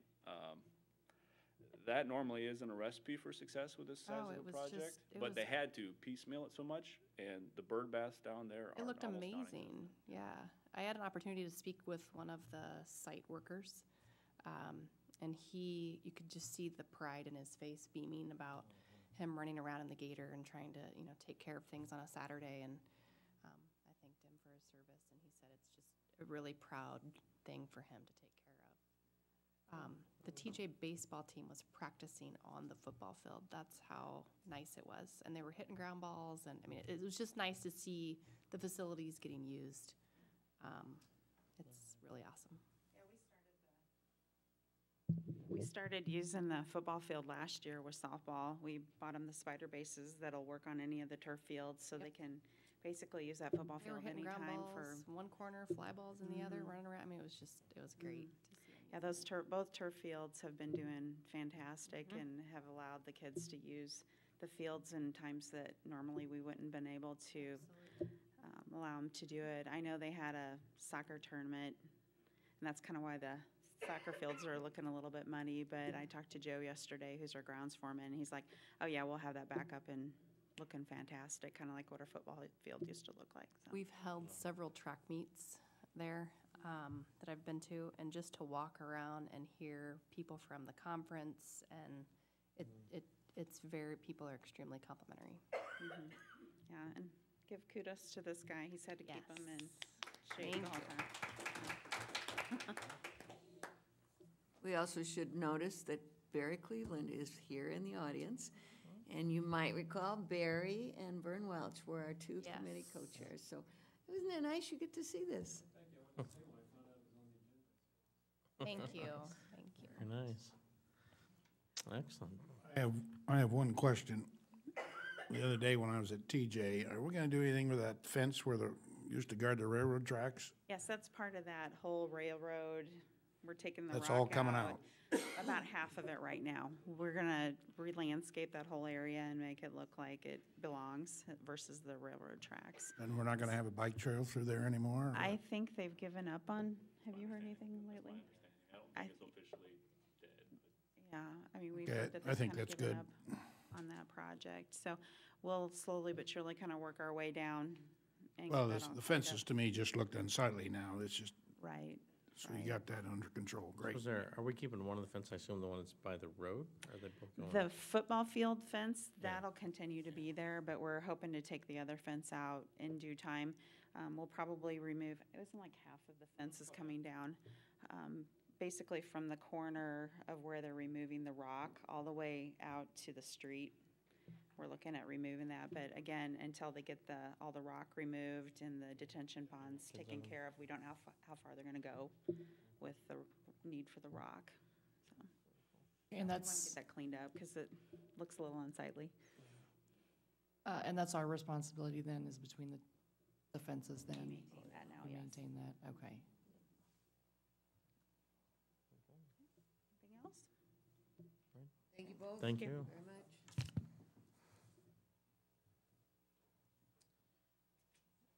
Now, Tim Hamilton with the 2016-17 climate survey data.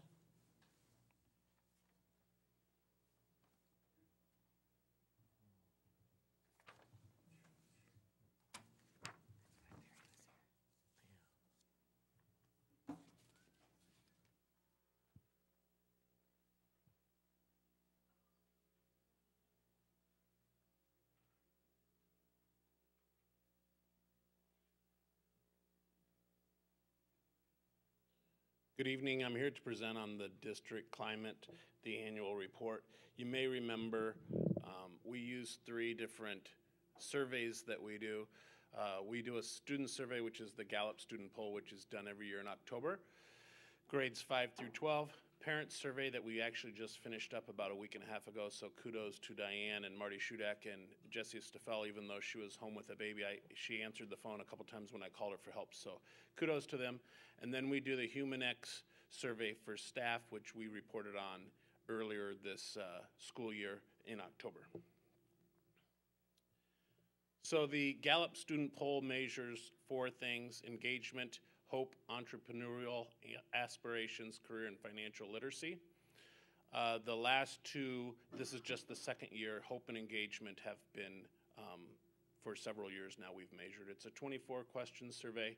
This year we had 3,334 students complete it, which is down a little bit from 2015, but up from 2014.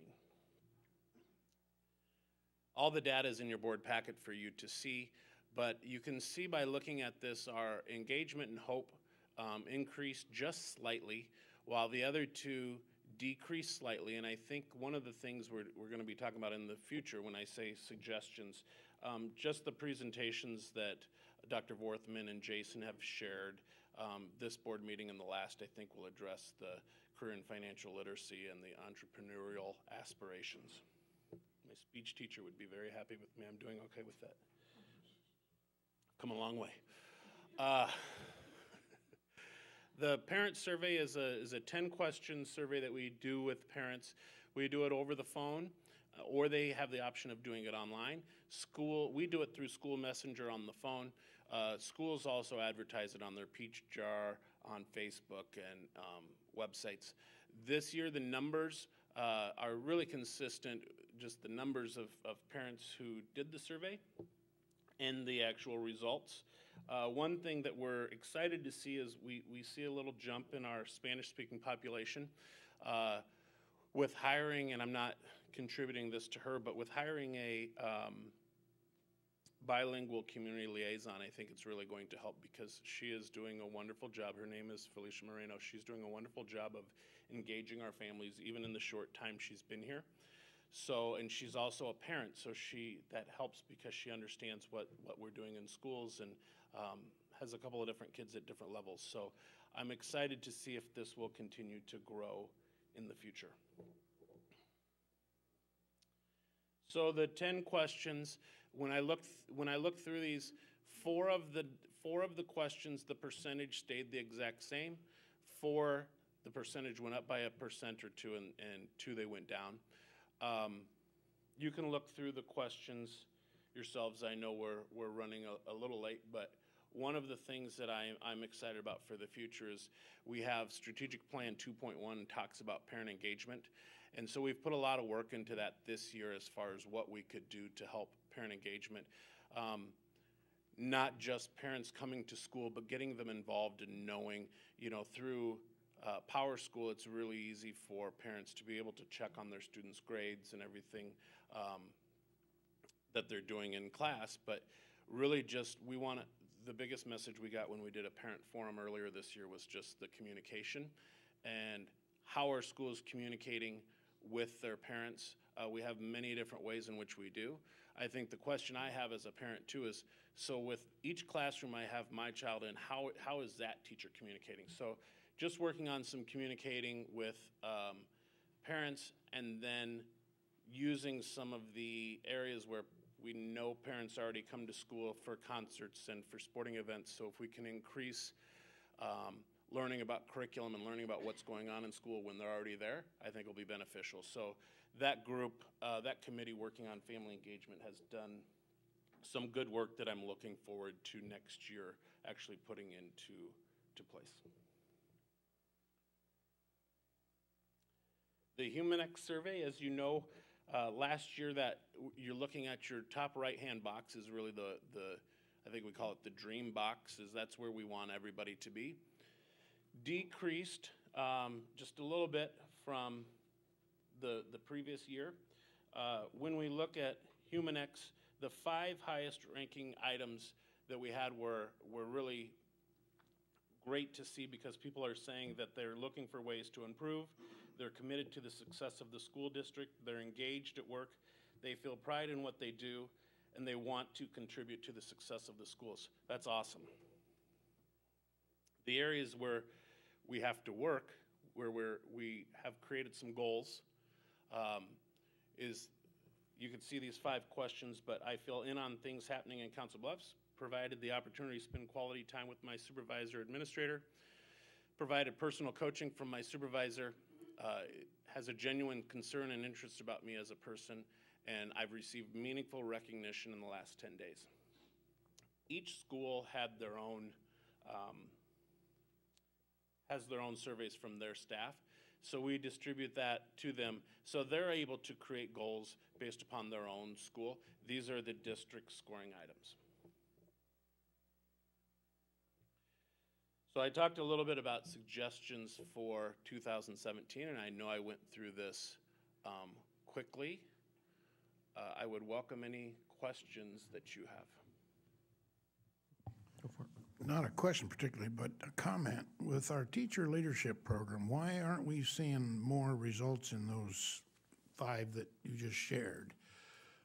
I mean, if you're getting coached by a teacher, a fellow teacher, I mean, don't they see that as positive? I mean, those statistics kind of bothered me. Yeah, I think like I said, each school and each district, we are doing things and they change a little bit from year to year. But we're putting things into place and we have the goals to get better. I don't know that I can directly answer why a staff member may feel that they aren't getting enough coaching. Well, maybe they think it has to come from their principal or administrator. That could be. Rather than a colleague. Could very well be. That's been one of the conversations that not only have we had, but HumanX has had with us, is that we have to get to the point that members of our team understand that if Scott gives some sort of feedback to Troy, that's just as important as if the boss gave feedback to Troy. So we keep working on that. I think those. They're always going to be the 5 lowest, no Sure. matter what. And our 5 lowest seem to be there. They kind of change as to which is lower and which is higher, but it's generally in, I don't get enough feedback, you don't really care about me, et cetera. You know we've been trying for quite a few years to address that. And it looks like the scores, I mean, the score was like 3.45 was the lowest score, that's on a scale from 1 to 5. Correct. So it's still pretty high, it just happens to be, something has to be at the bottom, and this is what it is, and that's what we work on. Agreed. It's interesting too, when you go to schools, as you walk around a school and I see signs, because just the point that was brought up, it doesn't always have to be from your supervisor, although it's great. I know if Dr. Bruckner ever said anything nice about me, it would make me feel good. But there's signs up that, even at schools, that said, have you given meaningful recognition? Because we have so many supports in our buildings and teachers who see good work, who are seeing their coworkers every day, so it really is important that it doesn't always have to come from that supervisor, so I think that's a great point. But that's not what the question asks. The question asks if their boss has given them recognition or feedback. So I think we have to look at this at a little bit different angle. Who are they seeing as their boss? You know, I mean, it's not boss, you're right. I have received meaningful recognition in the last 10 days. You talk about. So who are they? I am provided personal coaching from my supervisor administrator. So that, maybe they don't see teacher leaders as a supervisor or administrator. Well, and they aren't.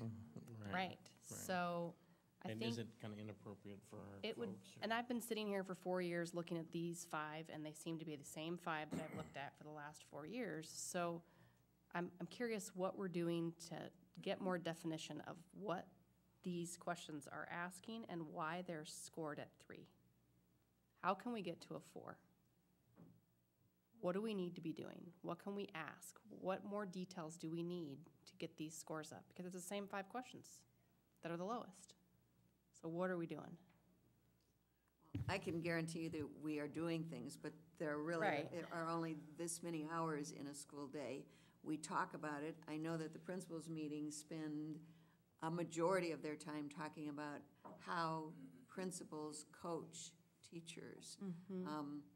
So What are the teachers saying that they want to be more, to feel like they're being coached? Are we getting feedback from them about that? Well, obviously, the surveys aren't, we don't, they're anonymous, so. Right. But how do we get that information so we know what they want? Because I don't feel like we're meeting what they want if they're the same 5 things that we look at for 4 years. these conversations happen every year in the building, and we are not in the building to do that purposefully, because it's supposed to be kind of like we in the school are trying to figure out how we work on this. And in each of our schools, they set different goals and they work on different goals. So I understand what you're saying. I like Susan's point, the fact that these are all way above the mean. HumanX would tell you that all of our scores are above what the mean is, and they're gonna be 5 at the bottom no matter what. I wish there were none at the bottom. But I don't I'm just curious know what their ideas are, and if they're afraid to share them in an open forum, or if there's another way to share ideas that are anonymous, just like their survey.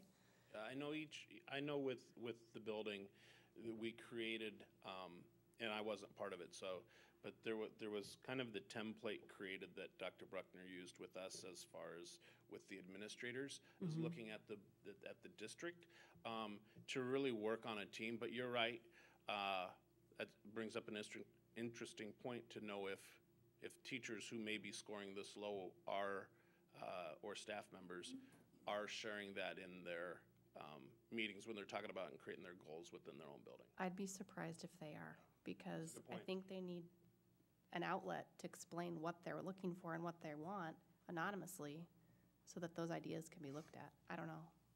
So is there a way for the board to say, hey, we've seen this and we have concerns, because it's always our goal to be a best place to work? And having seen this, we would love to have feedback on this, to see if it generated anything, if it came, I'm sure that's similar to what is being done on the school level, but. Those of you who came to our holiday gathering this year walked in on the administrator's conversation about this, because we were discussing exactly this.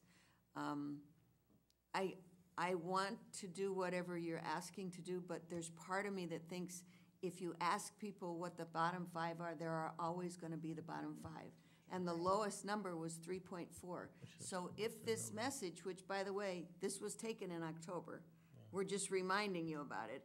If the message that goes out says, oh my gosh, this is a problem, this isn't a problem. Now, we can always get better, but if your lowest is way above 50%, 3.45, I'm worried about the message that you're sending. Well, we saw this, when did we see this before? In November? So, Or January. I mean, maybe it's just the fact that we're seeing it again and we're going, this hasn't moved. You know? It hasn't moved. And I guess, and I feel worse.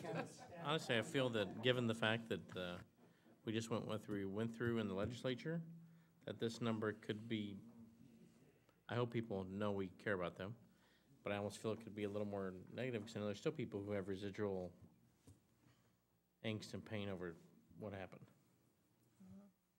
So next year you could come back and you could get a lesser number and have things outside of your control. Well, since I referenced the teacher leadership program, maybe that's a way to deal with this. Have we actually asked our staff what they think of that program? What have we had it 3 years? Yes, we do. We have to, by state requirements. We do every single year. We have a report about that every year, and we give it to the state. We do our own, and the state does one too. Have we had that? We did at one point. It'd just be interesting to compare that analysis or report to this, to me. But, I mean, we're wasting too much time on this, I'm sorry. Well, Good question. I don't know. I'm trying to be really positive, folks, but we just gave every single staff member 6 coupons that included all sorts of things for free, and there were 3 people in the district that told me thank you. 3. So there's a little part of me that thinks we can spend a lot of time on this, but these are not bad details. These are not bad numbers, and we also can't spend all of our time on that. Corey and his team is leading the effort, and they went to a recent conference from the gentleman who spoke, Bob Chapman, last year about Everybody Matters. I think we really try that. You started that goal with us. But human nature would not make me think that we're going to get all of these to 5. It's not necessarily that we shouldn't try, but I'm worried that the tenor here is not what deserves to be the tenor based on the scores. And I guess I would also think that this being a point in time thing, if you had a bad week, bad interaction, you come, you take this, I mean, that's what's hard thing about a one-time scoring of the climate at that date. What we need to do is have somebody besides us talk to you about it. Pay the extra $1,000 or $2,000 to HumanX to do it, and they will come in and tell you that these scores They'll are say it's wonderful. remarkably high. And if they're saying it to you, then maybe that would make you convinced. And you remember those Instead of us saying it to you. I'm not. That's what he said. I'm not discounting any of the positive scores. I think they're great. We push our teachers to make sure that our kids are being pushed, and 100% graduation rate, and we have all of these extreme measures for that. And I want to know what else can be done for our teachers when they answer these 5 questions. I want to know what else they want. Tell me what you want so that you feel like you're being coached or that you've had meaningful recognition. What does meaningful recognition mean to you? Tell me what that means. More definition. Well, I guess my thought of it would be that I think many of these are things we're doing now as best practices. Yeah. Right? Meaningful recognition might be a tough one, because what does that mean? That's personal. That's our lowest one. But I mean, that next one, that genuine concern for me, I mean, like, that goes back to the same personal relationship in a building. You know, I mean, I guess this may not be a real solvable thing, but it is a good score. Whenever when the folks came and they were talking about 2s when we started, we had some 50, 60, 70 points below this, it seemed like. But yeah, I feel like we had the discussion in November.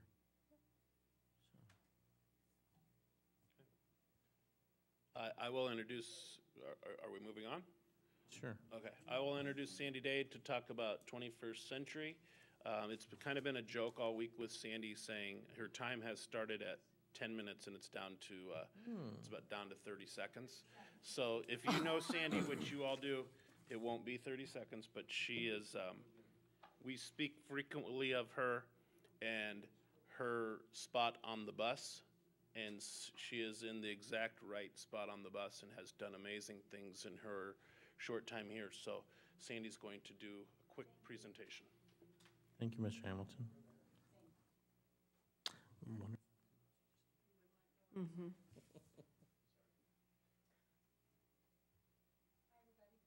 Hello again. I know, I just can't stay away.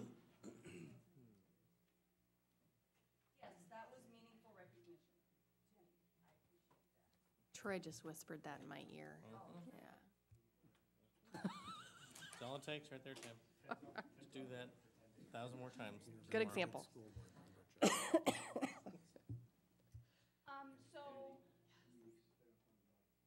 Right, I forgot that part.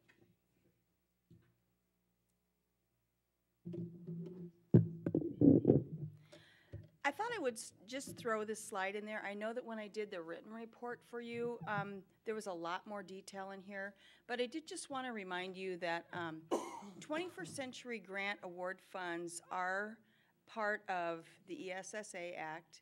They are a title program. I think of them, this Title IV Part B, I think of it a lot about sort of the exact opposite of Title I, which typically is money spent during the day. This is money spent after school hours, but it targets the same students. So students who participate in free and reduced lunch, and then students who may need some assistance academically with math and reading. Those are the 2 statutory pieces. Any school or LEA that has a free reduced lunch rate above 40 or higher may apply. And awards in this state cap out at $300,000. I mentioned in the report that, you know, this grant is given across the country. Each state amount of money is allocated differently, basically based on the numbers we just talked about. But across the state, we get $1.6 million as a state. And I think it's really kind of interesting to see where Council Bluffs has come in 3 short years, receiving just $300,000 3 years ago to starting next year, we'll have about $1.1 million. So that's pretty amazing growth. So you get full funding for the first 3 years. Once you follow, you know, your site visitations, and on the 3rd year, there's a real serious and deep visitation from Vic Jarvis, our state consultant. He was here this spring and did a great job because he liked what we're doing here. He did a great job of interviewing staff, students, and our community partners, as well as families. He observed everything we were doing, and then he scored us on a rubric and has given us permission for 75% funding for the next 2 years. That number's up there. And then after 5 years, districts can reapply for these funds. And I asked Vic about this my very first year here because I was a little worried in my previous life that districts can reapply statement had been connected to some other federal money I had been awarded through the Magnet School Assistance Program grant, mouthful. Anyway, that was really very iffy in that world. But Vic's statement to me was, look, Sandy, we're looking for districts or other LEAs who can make a program that really works for kids, and we want to refund those programs year after year.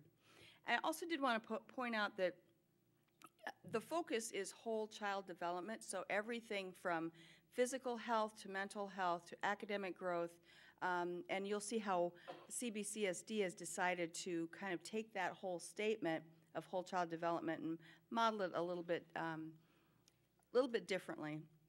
So I just wanted to remind you, I know you know this, but these are your current school awards and the years that they were started and their 3-year guarantee. And again, at the end of each of those 3 years, they could get 2 more years of funding. And so far, like I indicated, Wilson and Kern are going to get 2 more years of 75% funding. This is our programming model from that whole child. It's actually in federal statute, whole child statement. You have a better picture of this near your desk. It's in color. Isn't that nice? But this slide is kind of cool because, and so is your card, because it reminds us all of our goals. And when you write a proposal to the state, you have to identify how many students you're going to target to serve, even though you can serve all the students in the school. But in the middle school grant, we were looking to serve 200 students per school. And we're talking about this phrase of regular attendee. If you ever have a minute, if you can go to the Wallace Foundation, it's on that sheet and it's on this slide. It has got some great research about out-of-school programming and what works. And there's a tipping point at day 30 for any student who participates in an out-of-school program. What happens is you tend to see their attendance in school get better, their behavior in school get better, the social emotional development improves, and if you do it right, their academics come right along with it. Maybe not one-to-one, but very closely tied to that. You can see in our elementary cohort at Franklin, Longfellow, and Rue, we had that was based on their enrollment, a little bit different goals there. But at both high schools, our goals are sitting at 160 students per school. And this is out-of-school programming during the school year as well as summer school. So we're saying that at AL and at TJ, in future years, we're going to get about halfway there this year, we're going to make sure that we can serve at least 160 students for 30 days or more. Now, I know in your report, I didn't put this slide back up, or this graph back up here, but I am just so very proud of this. I can't help it. This is the coolest thing. On the second page of your report, even though those are the numbers we were targeting, which is a fairly small number, if you take a look at how many students we've actually served by these 3 cohorts, it is remarkable. We have served over 3,000 students. That's like a third of our population out of that bucket of money with 21st Century. So at any rate, and it talks a little bit about our goals there and the number we need to get to participation, the participation we're looking for. And remember, this particular fiscal year is going to go through the end of June, and then starting July 1, we start over with our counts for attendance for students. Well, I wanted to just share a couple of things, and this, of course, was in your report, but I just wanted to share a couple things regarding our annual evaluation. So our annual evaluations are a year behind, just so that you know. So this is the 15-16 annual evaluation. It was completed November 30th, and then sent up to the federal office for a statewide report. And these were things that were in your regular report, and talking about the fact that we did have attendees, regular attendees, have better attendance than non-attendees. We had fewer discipline incidents than non-attendees, and our regular attendees achieved at the same rate as non-attendees in math and reading, and in my opinion, that's kind of a win-win, because remember, we're targeting students who have an academic need in math and reading. And this was one thing I forgot to put in your larger packet, but the question about parent surveys, I find this remarkable. 98% at middle school and 100% of our elementary parents that were surveyed and responded said that these clubs have been a very positive, had a very positive impact on their students. That's kind of groovy. Yay, we have a new award. I might have mentioned this. I think I did. I couldn't help it. So Mr. Hamilton and I went out about mid-April and let our two new schools know, Carter Lake and Roosevelt, that they were receiving a 21st Century Grant Award starting July 1. We asked for $300,000. They had to cut us back a little bit. They were a little worried about future funding at the state level, so we only received the $250,000 for 3 years. Reminder of what this money can be used for. Obviously, it will pay our teachers or youth development workers or community partners that may charge us. Most of them don't charge us very much, if at all. We can take students places, we can buy supplies, we can provide professional development as long as it aligns with the goals of 21st Century, and it's something that the principal wants. And then we also have to do our program evaluation. I did talk really in detail on the summer program, but if you don't mind, I'd just like to take one more minute and say what a remarkable thing I think this is. That Council Bluffs Schools has decided to take their existing programs at all levels and take this program and marry them together to really serve more students over a longer period of time in the summer. And that's remarkable. We're going to be serving about 380 students at the zoo is our goal, and about 580 students in the elementary sites combined. High school, the numbers are, we don't really have a required number. Some of that depends on how many students need credit recovery and then how many other students sign up for those other activities that we've already talked about. I also want to say that there's no way you can like run school, regular school and regular after school, and then develop this thing without an incredible team of people, and one of those people is sitting right over there, and her name is Toby Reese. I don't know how we would be where we are, seriously, without her team helping us interview all the teachers we need for all of these things over the summer and get all the paperwork the way it needs to be and keeping us doing things right, me included, because sometimes I get the cart ahead of the horse, and she reminds me. But at any rate, we couldn't be where we are without her. And I appreciate that. We all appreciate that. Questions? Any questions from the board? Again, I don't have a question, but I just did a little math Okay. from your figures about the monetary award. I figured if we have 2% of the student population in the state of Iowa, we're getting 7% of the funding available. That's kudos to you and your team. Thank you. It's also kudos to the vision of this woman who 3 years ago said, hey, you know what, I think we really need to take a look at this. And going forward, I guess I would say there are 2 more elementaries that could qualify for this money, and that would be Bloomer and Edison for next year. hoping that we have this again as this daily, fight.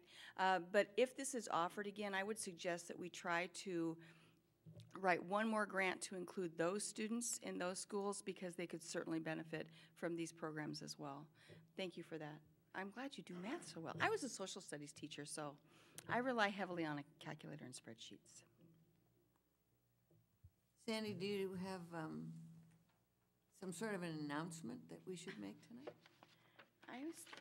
I don't know. Well, okay, yes. We had a phone call from this Vic Jarvis man that we talked about. He's our state consultant, sorry. But there is a sub-department of the Department of Education that has created these amazing online resources called, in a bucket, an electronic bucket called U for Youth, Y-O-U-F-O-R, youth. And they're amazing online resources for STEM curriculum, oh, you name it. There's even PD up there.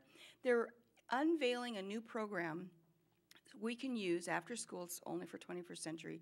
We can use after school for program evaluation. And since I got here, I've been saying, my old tools and my old bucket just don't work for what I'm doing, and we don't really have a good tool. So they're going to unveil some tools for us on June 22nd. And Vic called us up and said, hey, we're under a travel ban. Thank you, President. Anyway, and we are not allowed to go at the state level. So we can look around the state and we can ask someone to go from the state and represent the state of Iowa. And he asked us if we would like to send their representative, which is your representative, to DC to receive these tools and get the training on it. And I feel like that is such an honor. He's got 102 sites. He's got a lot of project or program directors he could choose from, and a lot of different school districts he could have looked at.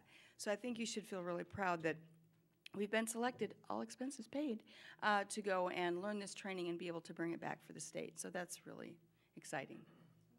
Exciting, awesome. And congratulations to you. This is visionary. I'm just the worker bee. Yeah. I'm the worker bee. Dr. Worker bee. Thank you. Awesome. Thanks, Sandy. All right, so now we come to our resolutions. And first we have our elementary playground. So is there a motion for the plan specification contract?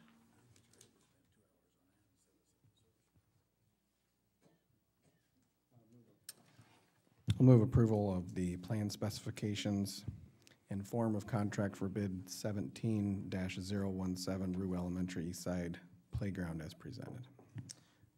Thank you, Chris. Is there a second? Second. Any discussion? Again, not discussion, but I assume we have given a shout out to the PTO there at that school for raising the 15,000. I mean, that's really commendable to help offset the cost of this. I would assume so. Excellent, Dean. Mr. LaFurla? Yes. Ms. Riley? Yes. Mr. Grove? Yes. Mr. Kazire? Yes. Dr. Ogres? Yes. Mr. Hanson? Yes. Mr. Arthur? Yes. And the motion is carried. Now we have approval of the Special Education 28E Consortium Agreement with the Apex program in Glenwood. Is there a motion? Sure, I'll move that. I move that Council Bluffs Community School District join the Southwest Iowa Apex Consortium via 2080 agreement and direct the board president to sign the consortium agreement for the 17-18 school year as presented. Thank you, Bill. Is there a second? Second. Thank you, Chris. Any discussion? Seeing none, Dean? Mr. Grove? Yes. Mr. LaFurla? Yes. Mr. Kazire? Yes. Dr. Ogres? Yes. Ms. Riley? Yes. Mr. Hanson? Yes. Mr. Arthur? Yes, and the motion is carried.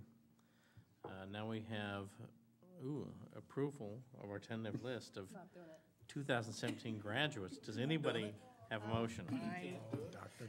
I move to approve the tentative list of 2017 graduates of Abraham Lincoln and Thomas Jefferson High Schools as presented. Yeah, I have no better, okay. Is there a second? Second. Is there any discussion or shouts of joy on the board? Okay. Dean, go ahead. Dr. Ogres? Yes. Ms. Riley? Yes. Mr. Grove? Yes. Mr. LaFurla? Yes. Mr. Kazire? Yes. Mr. Henson? Yes. Mr. Arthur? Yes, and that list is approved. Good job. Now we have approval of revised job descriptions for network system specialist. Is there a motion? I would move to approve the revision to the network systems specialist job description as presented. Thank you, Bill. Is there a second? Second. Second, any discussion, further information needed? A comment. Comment? Is it a typo under education and/or experience?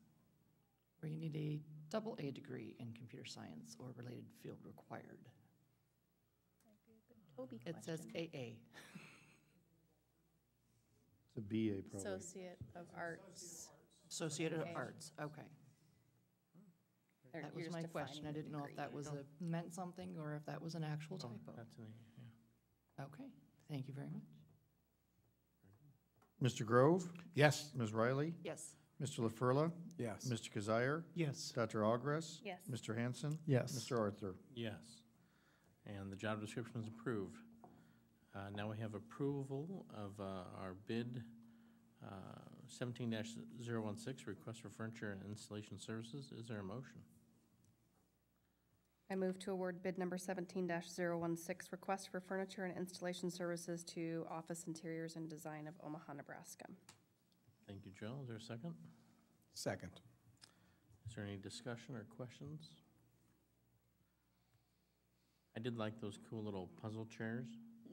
I didn't see those on the bid. Just saying no. Okay, Dean. Dr. Ogres? Yes. Mr. LaFurla? Yes. Mr. Grove? Yes. Mr. Kazire? Yes. Ms. Riley? Yes. Mr. Hanson? Yes. Mr. Arthur? Yes, and the bid is awarded. So now we have approval of RFP 17-012 bids. Is there a motion?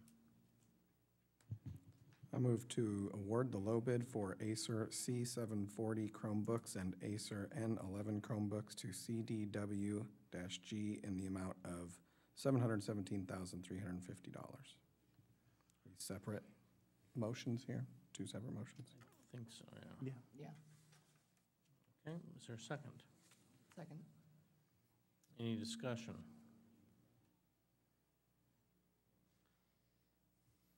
Go ahead, Dee. Mr. LaFurla? Yes. Ms. Riley? Yes. Mr. Grove? Yes. Mr. Kazire? Yes. Dr. Ogres? Yes. Mr. Hanson? Yes. Mr. Arthur? Yes, and the motion is carried. And now we would have approval or a motion for the second bid? I move to approve the low bid for Acer R13 Chromebooks to Hypertech in the amount of $115,800. Thank you. Is there a second? Second? Any discussion? Dean, please call the roll. Ms. Riley? Yes. Mr. Hanson? Yes. Mr. Grove? Yes. Mr. LaFurla? Yes. Mr. Kazire? Yes. Dr. Ogres? Yes. Mr. Arthur? Yes, and the motion is carried. Now we have policy review and approval. Final reading of policies and administrative regulations. Does anyone want to read those? Make that motion. We have to read them, don't we?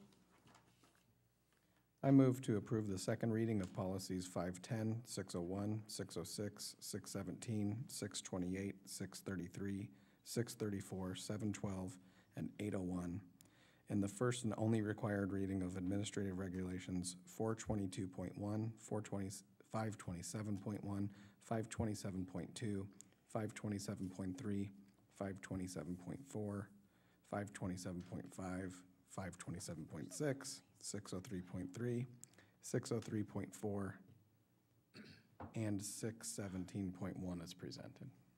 Very nice. Is there a second? Second. Second. Any discussion on that big list? Any questions? Susan? There we go. 527.5, which is the nutrition standards for school meals. Couple of things. One, there's 3 pages, one of 3. But a lot of it's rewritten, so I figured that was it. These are the guidelines that have been, that was in 2012. Is that right? That was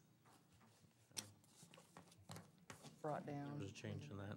Just changing it now? No, there've been more changes over time. Okay, so this is just an update? Okay. I noticed something, and I think it's that policy as well that I had a question about. It said that we're required to provide free water during meal times. And then lower in the policy, I can't find it now. It said that we may charge for water.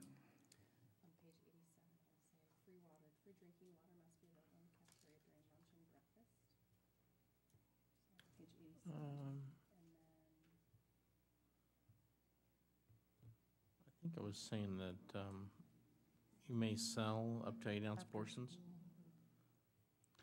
Of tap No water. portion size limit for plain water. All schools may sell plain water. Okay. Does that mean inside machines or? Could be inside Question. machines, it could be in Probably. a concession area, et cetera. Yeah. Gotcha. But Maybe at versus lunch. You have to Okay. have it free.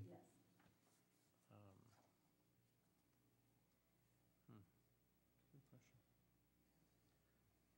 Any other policy discussion? Steve? Mr. LaFurla, Yes. Dr. Ogres, Yes. Mr. Grove, Yes. Mr. Kazire, Yes. Ms. Riley, Yes. Mr. Hanson, Yes. Mr. Arthur. Yes. And the final reading and first reading and final reading of some of the policies is approved. Now we have final reading of Administrative Regulations 701.1 purchase bidding. Is there a motion? I move to approve changes to Administrative Regulations 701.1 purchase bidding as presented. Is there a second?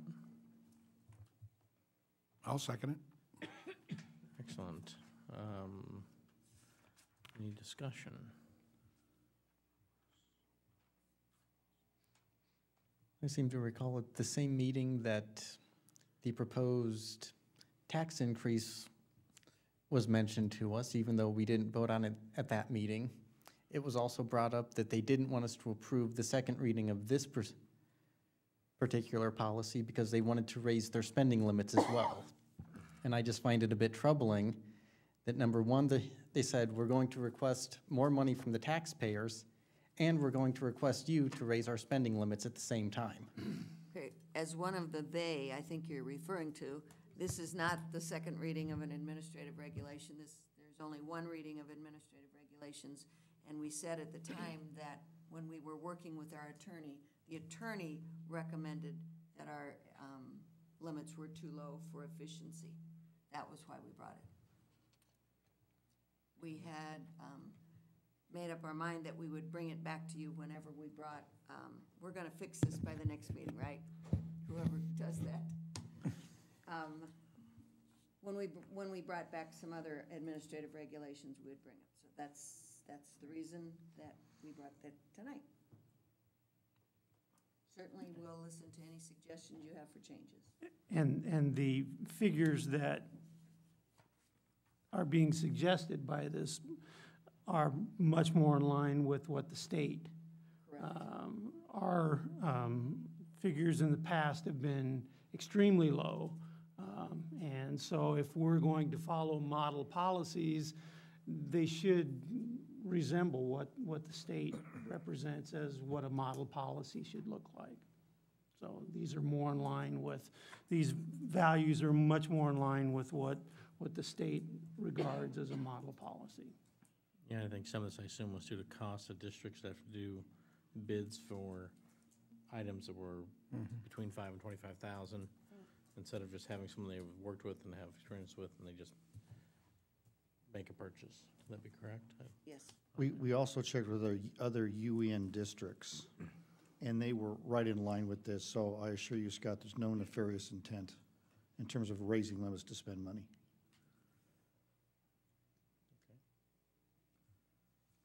Any other discussion on this matter? All right, Dean, go ahead and call the roll. Dr. Ogres? Yes. Mr. Grove? Yes. Mr. LaFurla? Yes. Mr. Kazire? Yes. Ms. Riley? Yes. Mr. Hanson? No. Mr. Arthur? Yes. And the administrative regulation has passed. Now we have approval of consent agenda, which includes approval of contracts for placement of student teachers, approval of agreement for exchange of services between the Council Bluffs Community School District and Green Hills AEA for the next school year, personal action, claims, and accounts. Is there a motion? Move approval of our consent agenda. Excellent, thank you. Is there a second? Second. Any discussion? Dean, go ahead and call a roll. Mr. Kazire? Yes. Ms. Riley? Yes.